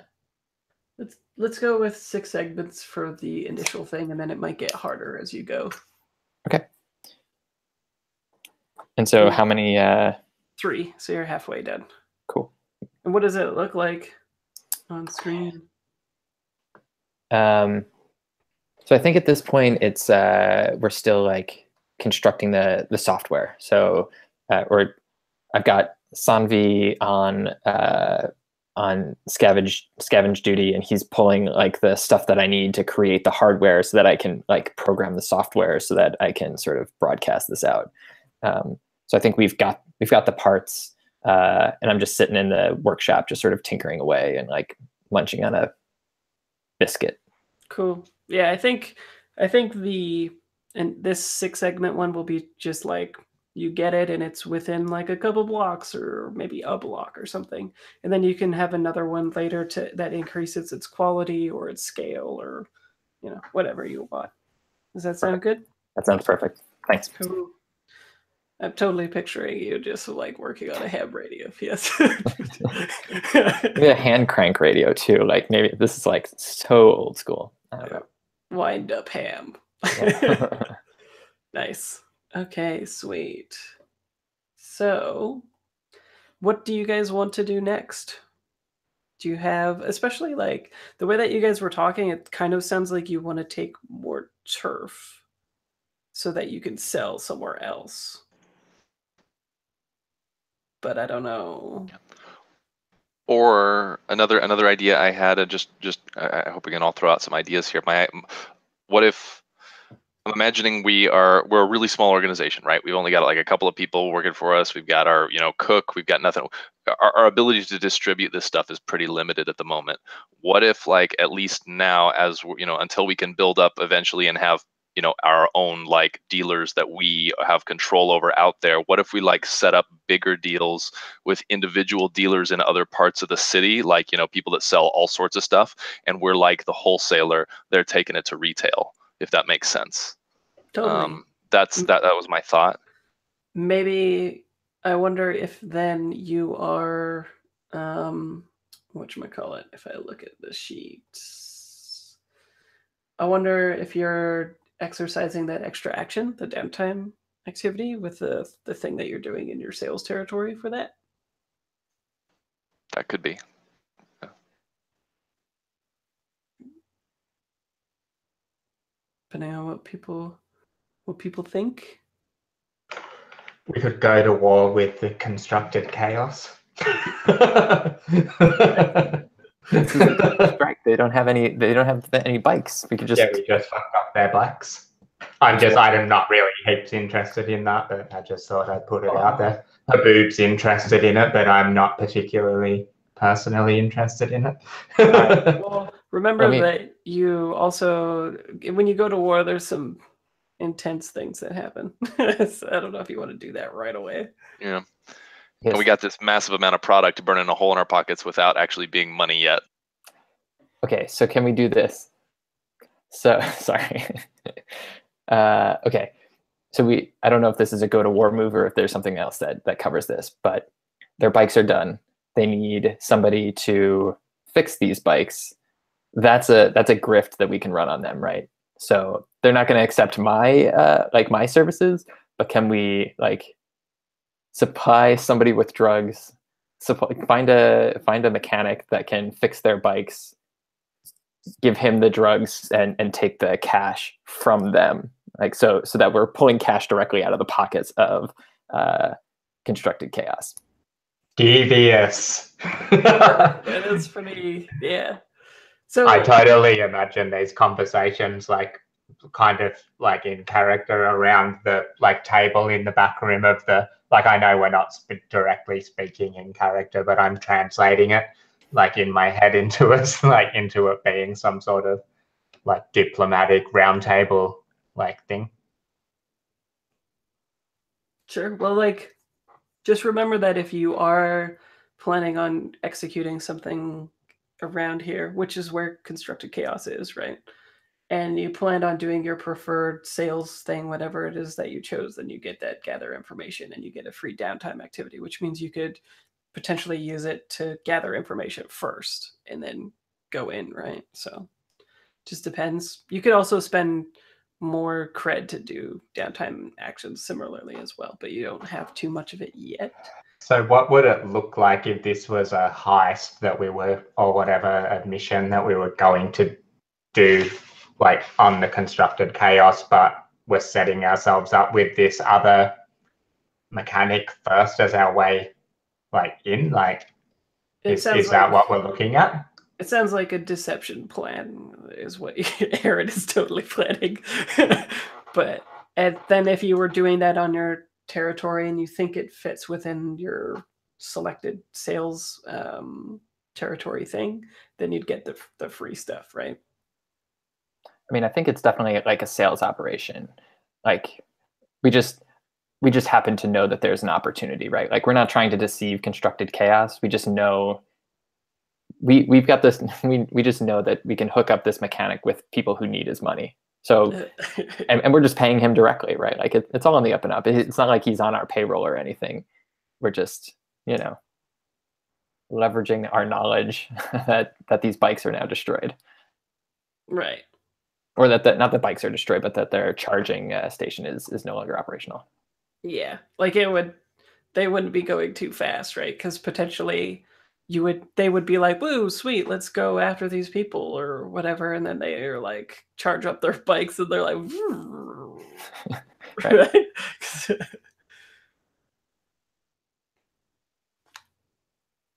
So that sounds fun to me. How about you guys? I'm trying to get, so what's the purpose of this? We're doing what? Why are we going after this guy to do this? Is this like, I mean, is this just, are we just trying to screw over and caring about, screwing over the constructed, folks, or is that our big end goal with this? So I imagined it as being tied to the go to war idea, but I think that might be raising it to a different stake. I think now I'm thinking of it in terms of gaining cred. And I don't know how we like gain turf, but I'm trying to create a disparity in power, right? I feel like if we do this, if we get the money out of constructed chaos's hands and into our hands, it allows us to like distribute our product more broadly and sort of expand our turf. So I guess it could be a potential aim to have them like so down on money that they distribute our shit for us as well. That could, like, that they're open to whatever deal we offer them. Just like rolling these people hard. Okay, well, I could see it as a few different things. I could see it as you doing this thing and you'll move their hold to weak. And if you did something else again to them, then they would just be like tier 0 again, right? I could also see it as you specifically telling me that you want to take turf, and what you're doing on the turf is moving your sales stuff, and this is just fiction around you seeing if you can take this turf. And then I think there was a third thing, but I think it's one of those two things. Those both seem reasonable to me. I don't know, what do you guys feel like doing? Do we feel like taking down this rival faction, or do we feel like gaining turf? Or neither of these. Silver, in character, at least Silver would be pushing for turf. I think we can worry about squashing them later. I think we need to build ourselves up right now.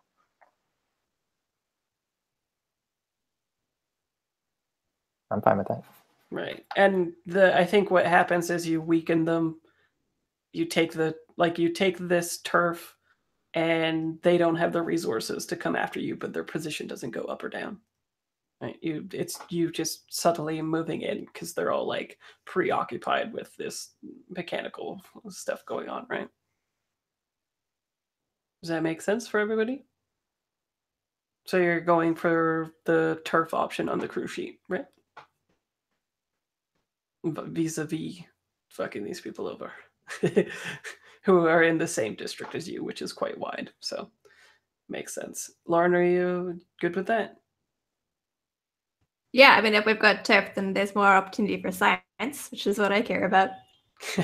Right. Totally. Okay, so in a deception plan, you're going to name the method of which you're doing it, which it sounds like you're undermining them with using this mechanic, right? So I wonder. It's interesting because I wonder if it's like you doing your extra downtime activity using your sales or whatever to acquire an asset, and they're the one doing this thing, or if we need to play out at an actual score of you doing this thing. I guess another element could be that we pay the mechanic to fix their stuff in a shit way so that they paid a lot of money and their bikes still aren't fixed. That could, like, yeah. It's rough. Sorry, I interrupted you then, Fraser. No, that's okay. I just want to. I think if you're taking turf, it needs to be some sort of score, and then this will be the first leg of it. So you're kind of like crippling them, but. So then what is the second stage of it then? So this is, you're deceiving them, right? And the method of which is disabling their cycles, right? Is that right? But then what's the actual taking the turf part of it then? I think that's what we need to get at. Are you just muscling out their quarters or whatever? Is it a social thing that then we turn up and like go like, yeah, we did all that and now like do this shit or we fuck you up? Or maybe they just have like limited mobility so that they can't patrol their streets. They can't control their whatever turf that they have at the moment because they're no longer intimidating, right? So we just make a whole bunch of sales in that area. And so people now know to come to the Blue Oolong. Okay. In terms of like in operation though, so you're just being deceitful and hoping that they don't catch on, right? Could it be extra deceit as the second one where we go in and pretend to be their friends and say, hey, we see you're on you've fallen on hard times, like we'll help you out by letting you distribute our drugs for us. Okay, so you appropriate their turf by getting them vulnerable and then using them. This game's really mean. I don't know if the game is mean or if I'm just very twisted these days. House hunting has warped me. Well, I think let's do the deception plan, and then that will see if it turns into something else. Does that make sense to people then? The method of which is to use this mechanic, right? Is that right to everybody? Because I think just the first obstacle, right? And then if need be, we'll do the next thing, right? So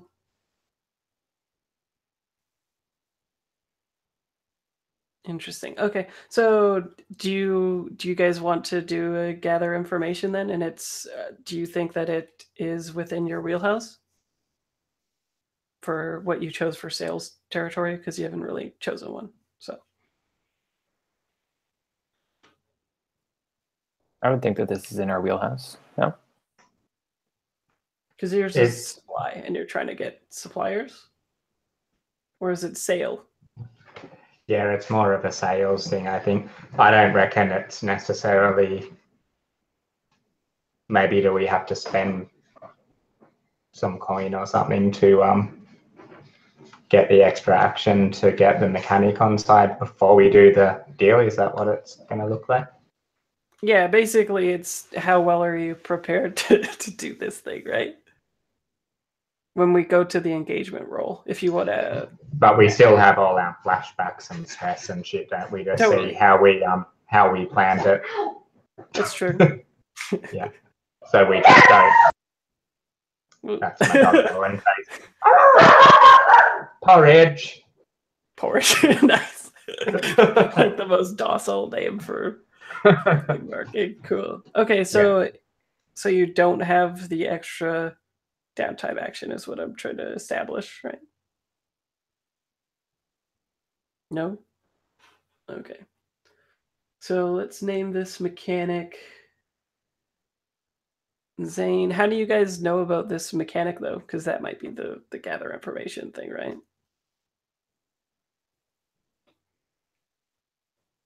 Maybe this is a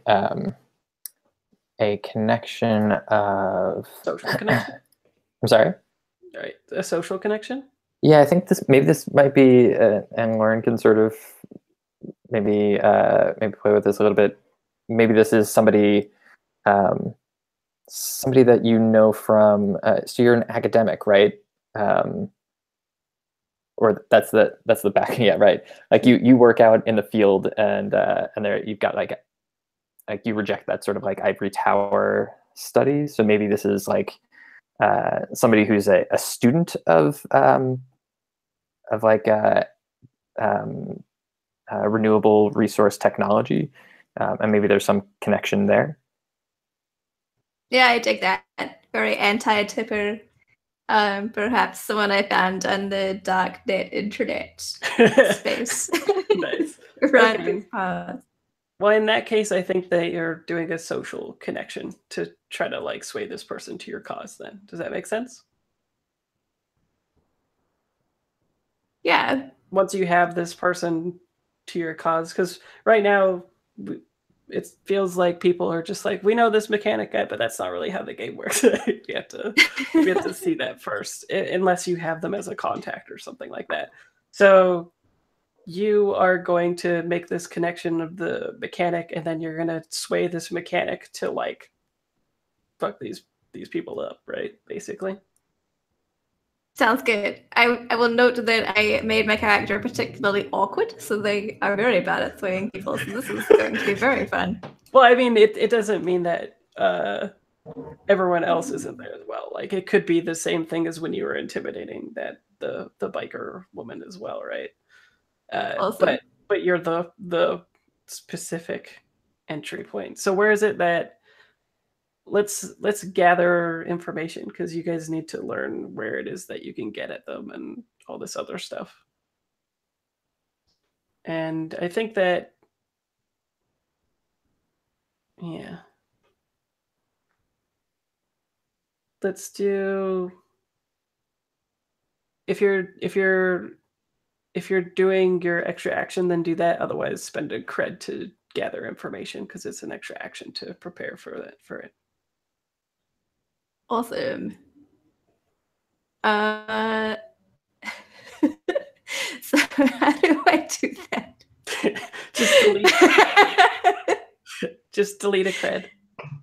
Okay. Yeah, I'll ask Jesse to do it, because I think he's. I'm on the sheet right now. I can take the cred off of our thing. So I think down. Jesse's thank you. official secretary. Yeah, we're down to 0 cred, but we have 12 cred worth of materials. So yeah. Sweet. Oh my god. Yeah, so we need to. The problem is we can't hold 12 cred worth, like, right? Because Right. our we can only hold 4. It looks like in our crew. You know, our crew can hold 4, and then individually, how much can we can't hold a ton either. We can. Right now, I think that you don't have any cred. You just have product. Right, we just have product. So I'm like, once we sell it, though, it's like, what are we gonna? How do we hold all this cred? Yeah, well, I think what we'll do is probably we'll set it up next downtime, but I imagine every downtime you'll probably be selling some of this product, right? It won't just be like, bye-bye.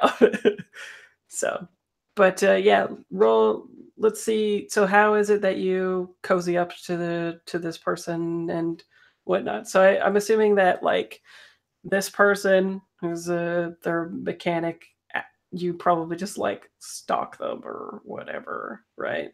Yeah, And the most wait awkward. to see like to like where they go to socialize, and that's when you're going in, right? Like Yeah, waiting. totally.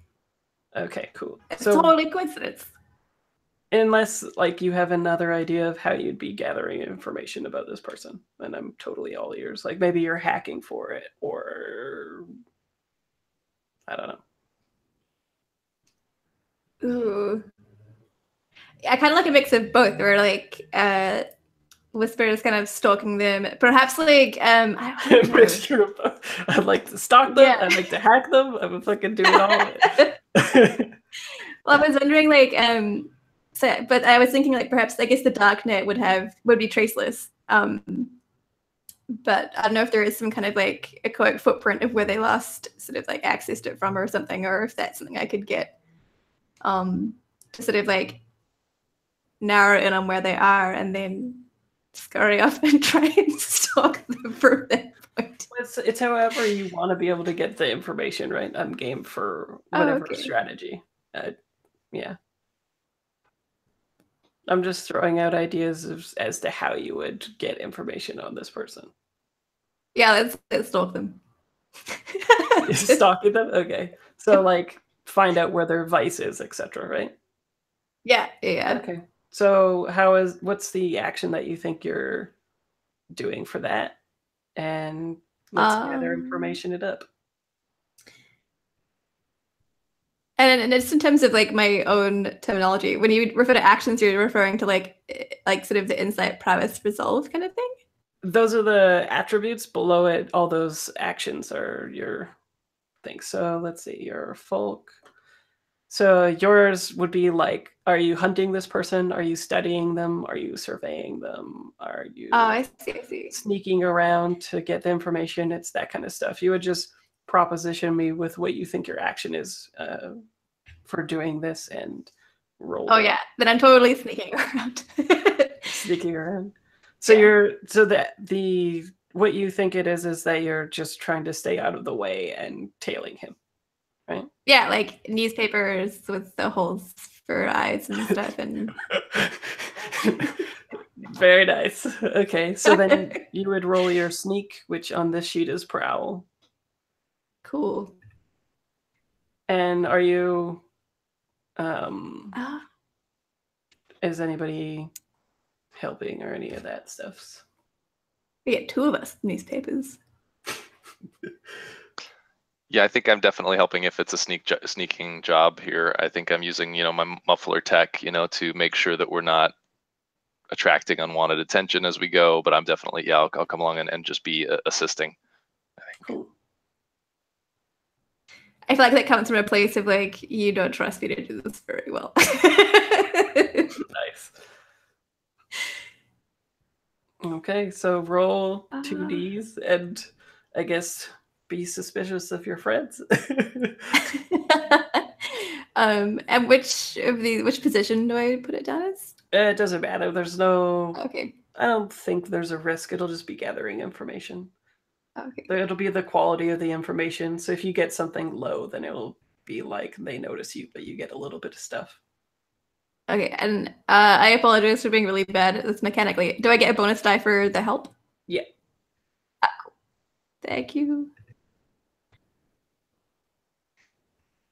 5. So not perfect, but pretty good. So I think that's a good bar for like shop people.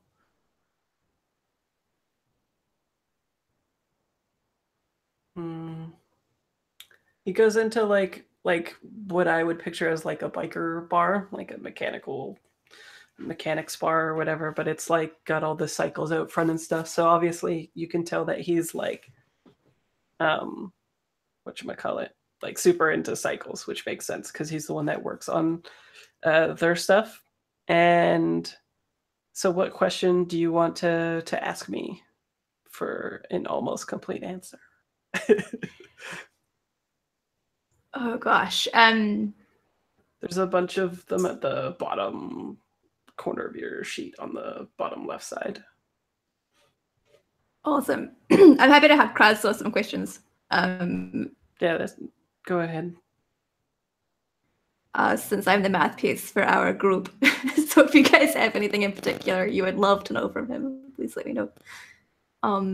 One of them is, how can I reveal X on your sheet? And yeah, so X could just be like, how can I get at this person, basically. Yeah, there's the how can I get them to do X is a thing too. Like it could be like, how can I get them to, like, you know, not actually fix their shit when he's meant to fix it. yeah, I guess, yeah, how could I get to this guy? How can I get him to come to our side? I wonder if it's just the dark side. I wonder if it's as simple as cred. Well, what's your guys' reputation again? Daring, right? Indeed. Yeah. Okay. I think yeah, I think we'll just go with the simple thing, which is like, he is making a very modest amount of money, and your rep on the street, especially after that job, is that like, and maybe even he was there when their crew member that you terrorized came in and like told them about how like maybe like scary or something you were, or something like that. So I think they're already kind of like intimidated by you, but I think if you give them like decent amount of money, then they can be persuaded to do this thing. I think there's like no love lost between them. I think he gets paid very poorly for doing his work, and unevenly. Like when money comes in, he gets paid, otherwise he doesn't get paid at all. So yeah, I think he's got, you know, like a daughter and needs to support her, and he's just not finding it. So I think like 1 cred in this system, I believe, is like a week's worth of things. So maybe like 2 cred, like a promise of moving this product, and then you get paid, that kind of thing, right?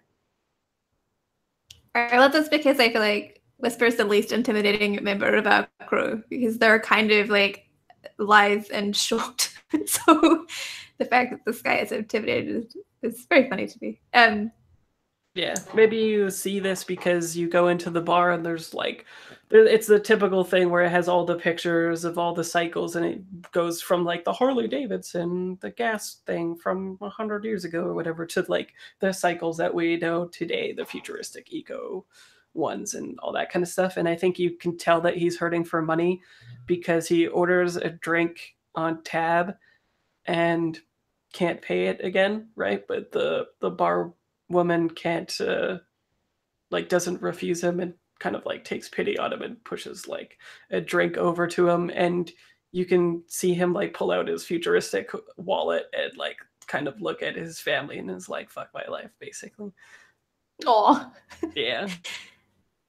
So are you going to use this information to do a plan?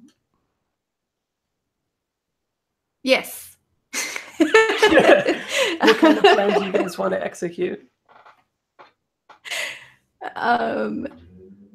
Is it a deception thing? Is it a social connection? It kind of sounds like it might be a social connection.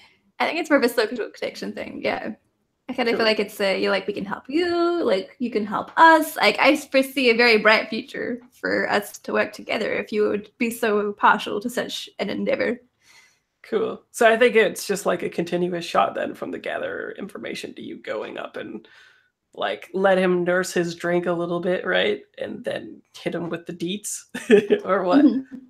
To see how charming you are. But is it totally. But I think everybody, or is everybody here or not? Because it might be a good group action thing, I'm just saying. Please help me. I don't know what I'm doing. Silver's definitely there at least. So yeah, I reckon maybe Haboob did the thing of like coming in earlier as a separate, like, you know, just sitting in there like beforehand to look like they're a separate, like, you know, we're not all coming in all together, but yeah, so I'm like here at a side table or something. Cool. but could easily draw attention to myself if need be. Right. Okay.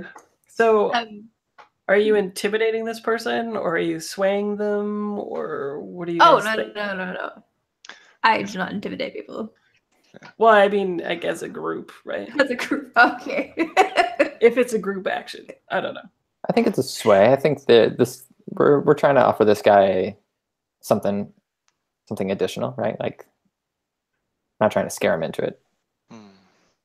Yeah. You don't want him to be like right now, I think if you intimidated him, it'd be the same relationship as constructed chaos, right? Where he's like there because he needs the work, but he's also compliant to get paid when he is able to, because they would, be pissed otherwise. Yeah, maybe we're like expressly not intimidating him, which is like surprising to him. I'm imagining the a couple of us come up to the bar where he's sitting, right as that crappy drink gets slid over to him, for that pity drink, and I think instead we one of us comes up and I might be like, bartender, I'm like, for some of that, some of the good stuff for my friends and I, and one for our new friend here. Cool. Just to kind of open the door to a conversation. Nice. Okay. So is somebody leading the sway? Good. I'm not. Yeah, I can do that. No sway here. Well, it would just cost some people stress, right? You're still going to take the highest one, but who's it sounds doing like the thing? folks actually leading it, right? And we're supporting it. Is that what the deal is? It's what it looks like to me on screen anyway. Sorry, who's leading? Who's leading it? But I actually have an idea too. What if what if you like that whole conversation with Whisperer at the bar transitions to like you inviting him to a table where you're all at, right? But it's like playing like a game of like chance or whatever, and you like continually lose to him, and you're like swaying him like that kind of thing, right? Yeah, that sounds great. That'd be funny. I love that. Until you like slowly reveal who you are, and there's also the factor of like, oh, I had just heard about these people being very scary, but yeah. So who's leading it? Did you think, Lou? I thought it sounded like Folk was leading it and we were supporting it. That sounds good to me. It doesn't like Folk. You don't have to be worried about your like how many action dots you have in it, because you'll still take the highest from everybody else, but they'll stress you out if that you get stressed out. Yeah, we all roll badly. Yeah. But in the fiction, I think it is you, right? Like you're the one that scoped this place out. You call people. You're the one that brings them to the table. Blah blah blah. Right? I have a very inflated sense of confidence. I'm not worried at all. Oh yeah. Okay, that's good. Okay. So everybody roll the sway. And we'll take the highest one. Woo. If you get a fail, then you stress Folk out.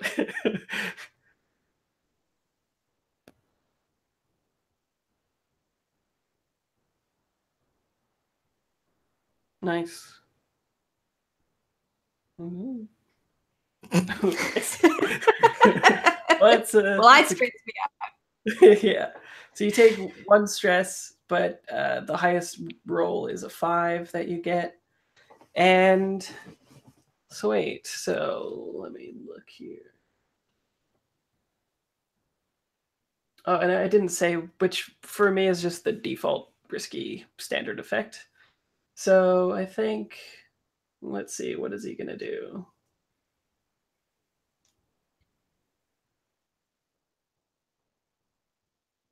Oh, I know what he wants. Yeah. So he like leans in kind of conspiratorially. This is maybe like an hour into the game of chance where you've finally like revealed who you are and this thing, right? He's a little bit liquored up. He's like won a couple hands at poker or whatever you're playing, and he says like, these people, they're not gonna let me go willingly, right? Like, I'm their mechanic. And I think even we can even establish that you taking the mechanic is the turf, right? Like, the control that you're taking away in the sector is that, like, his actual services and stuff. We can just embody the turf in this one person for this specific thing.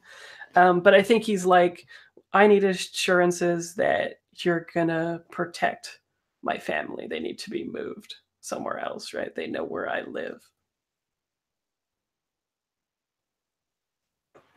So he wants... I feel like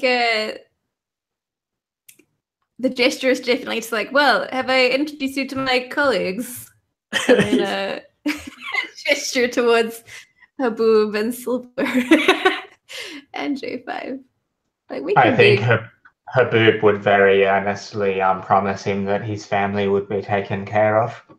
And also, I want to remind you that you can resist consequences as well, too, which would be in maybe fitting with the dickish behavior that you've displayed so far, but it's up to you. And it might stress you out. Who knows if you could handle it?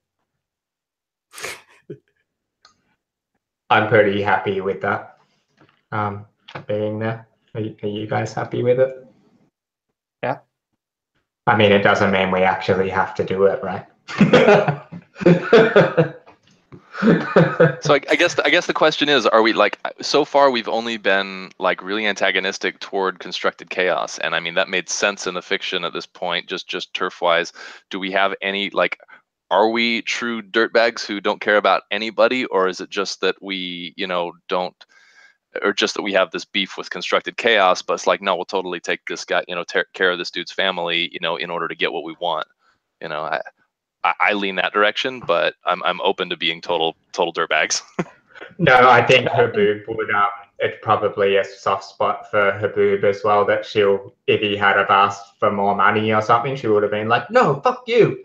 But because he's asking for his family to be taken care of, that's right, like in line with her own philosophies. Right. Perfect. Can we? Why don't we take their family like? Why don't we take their family like to our place, right? We've got quarters, we've got a workshop, it's secure.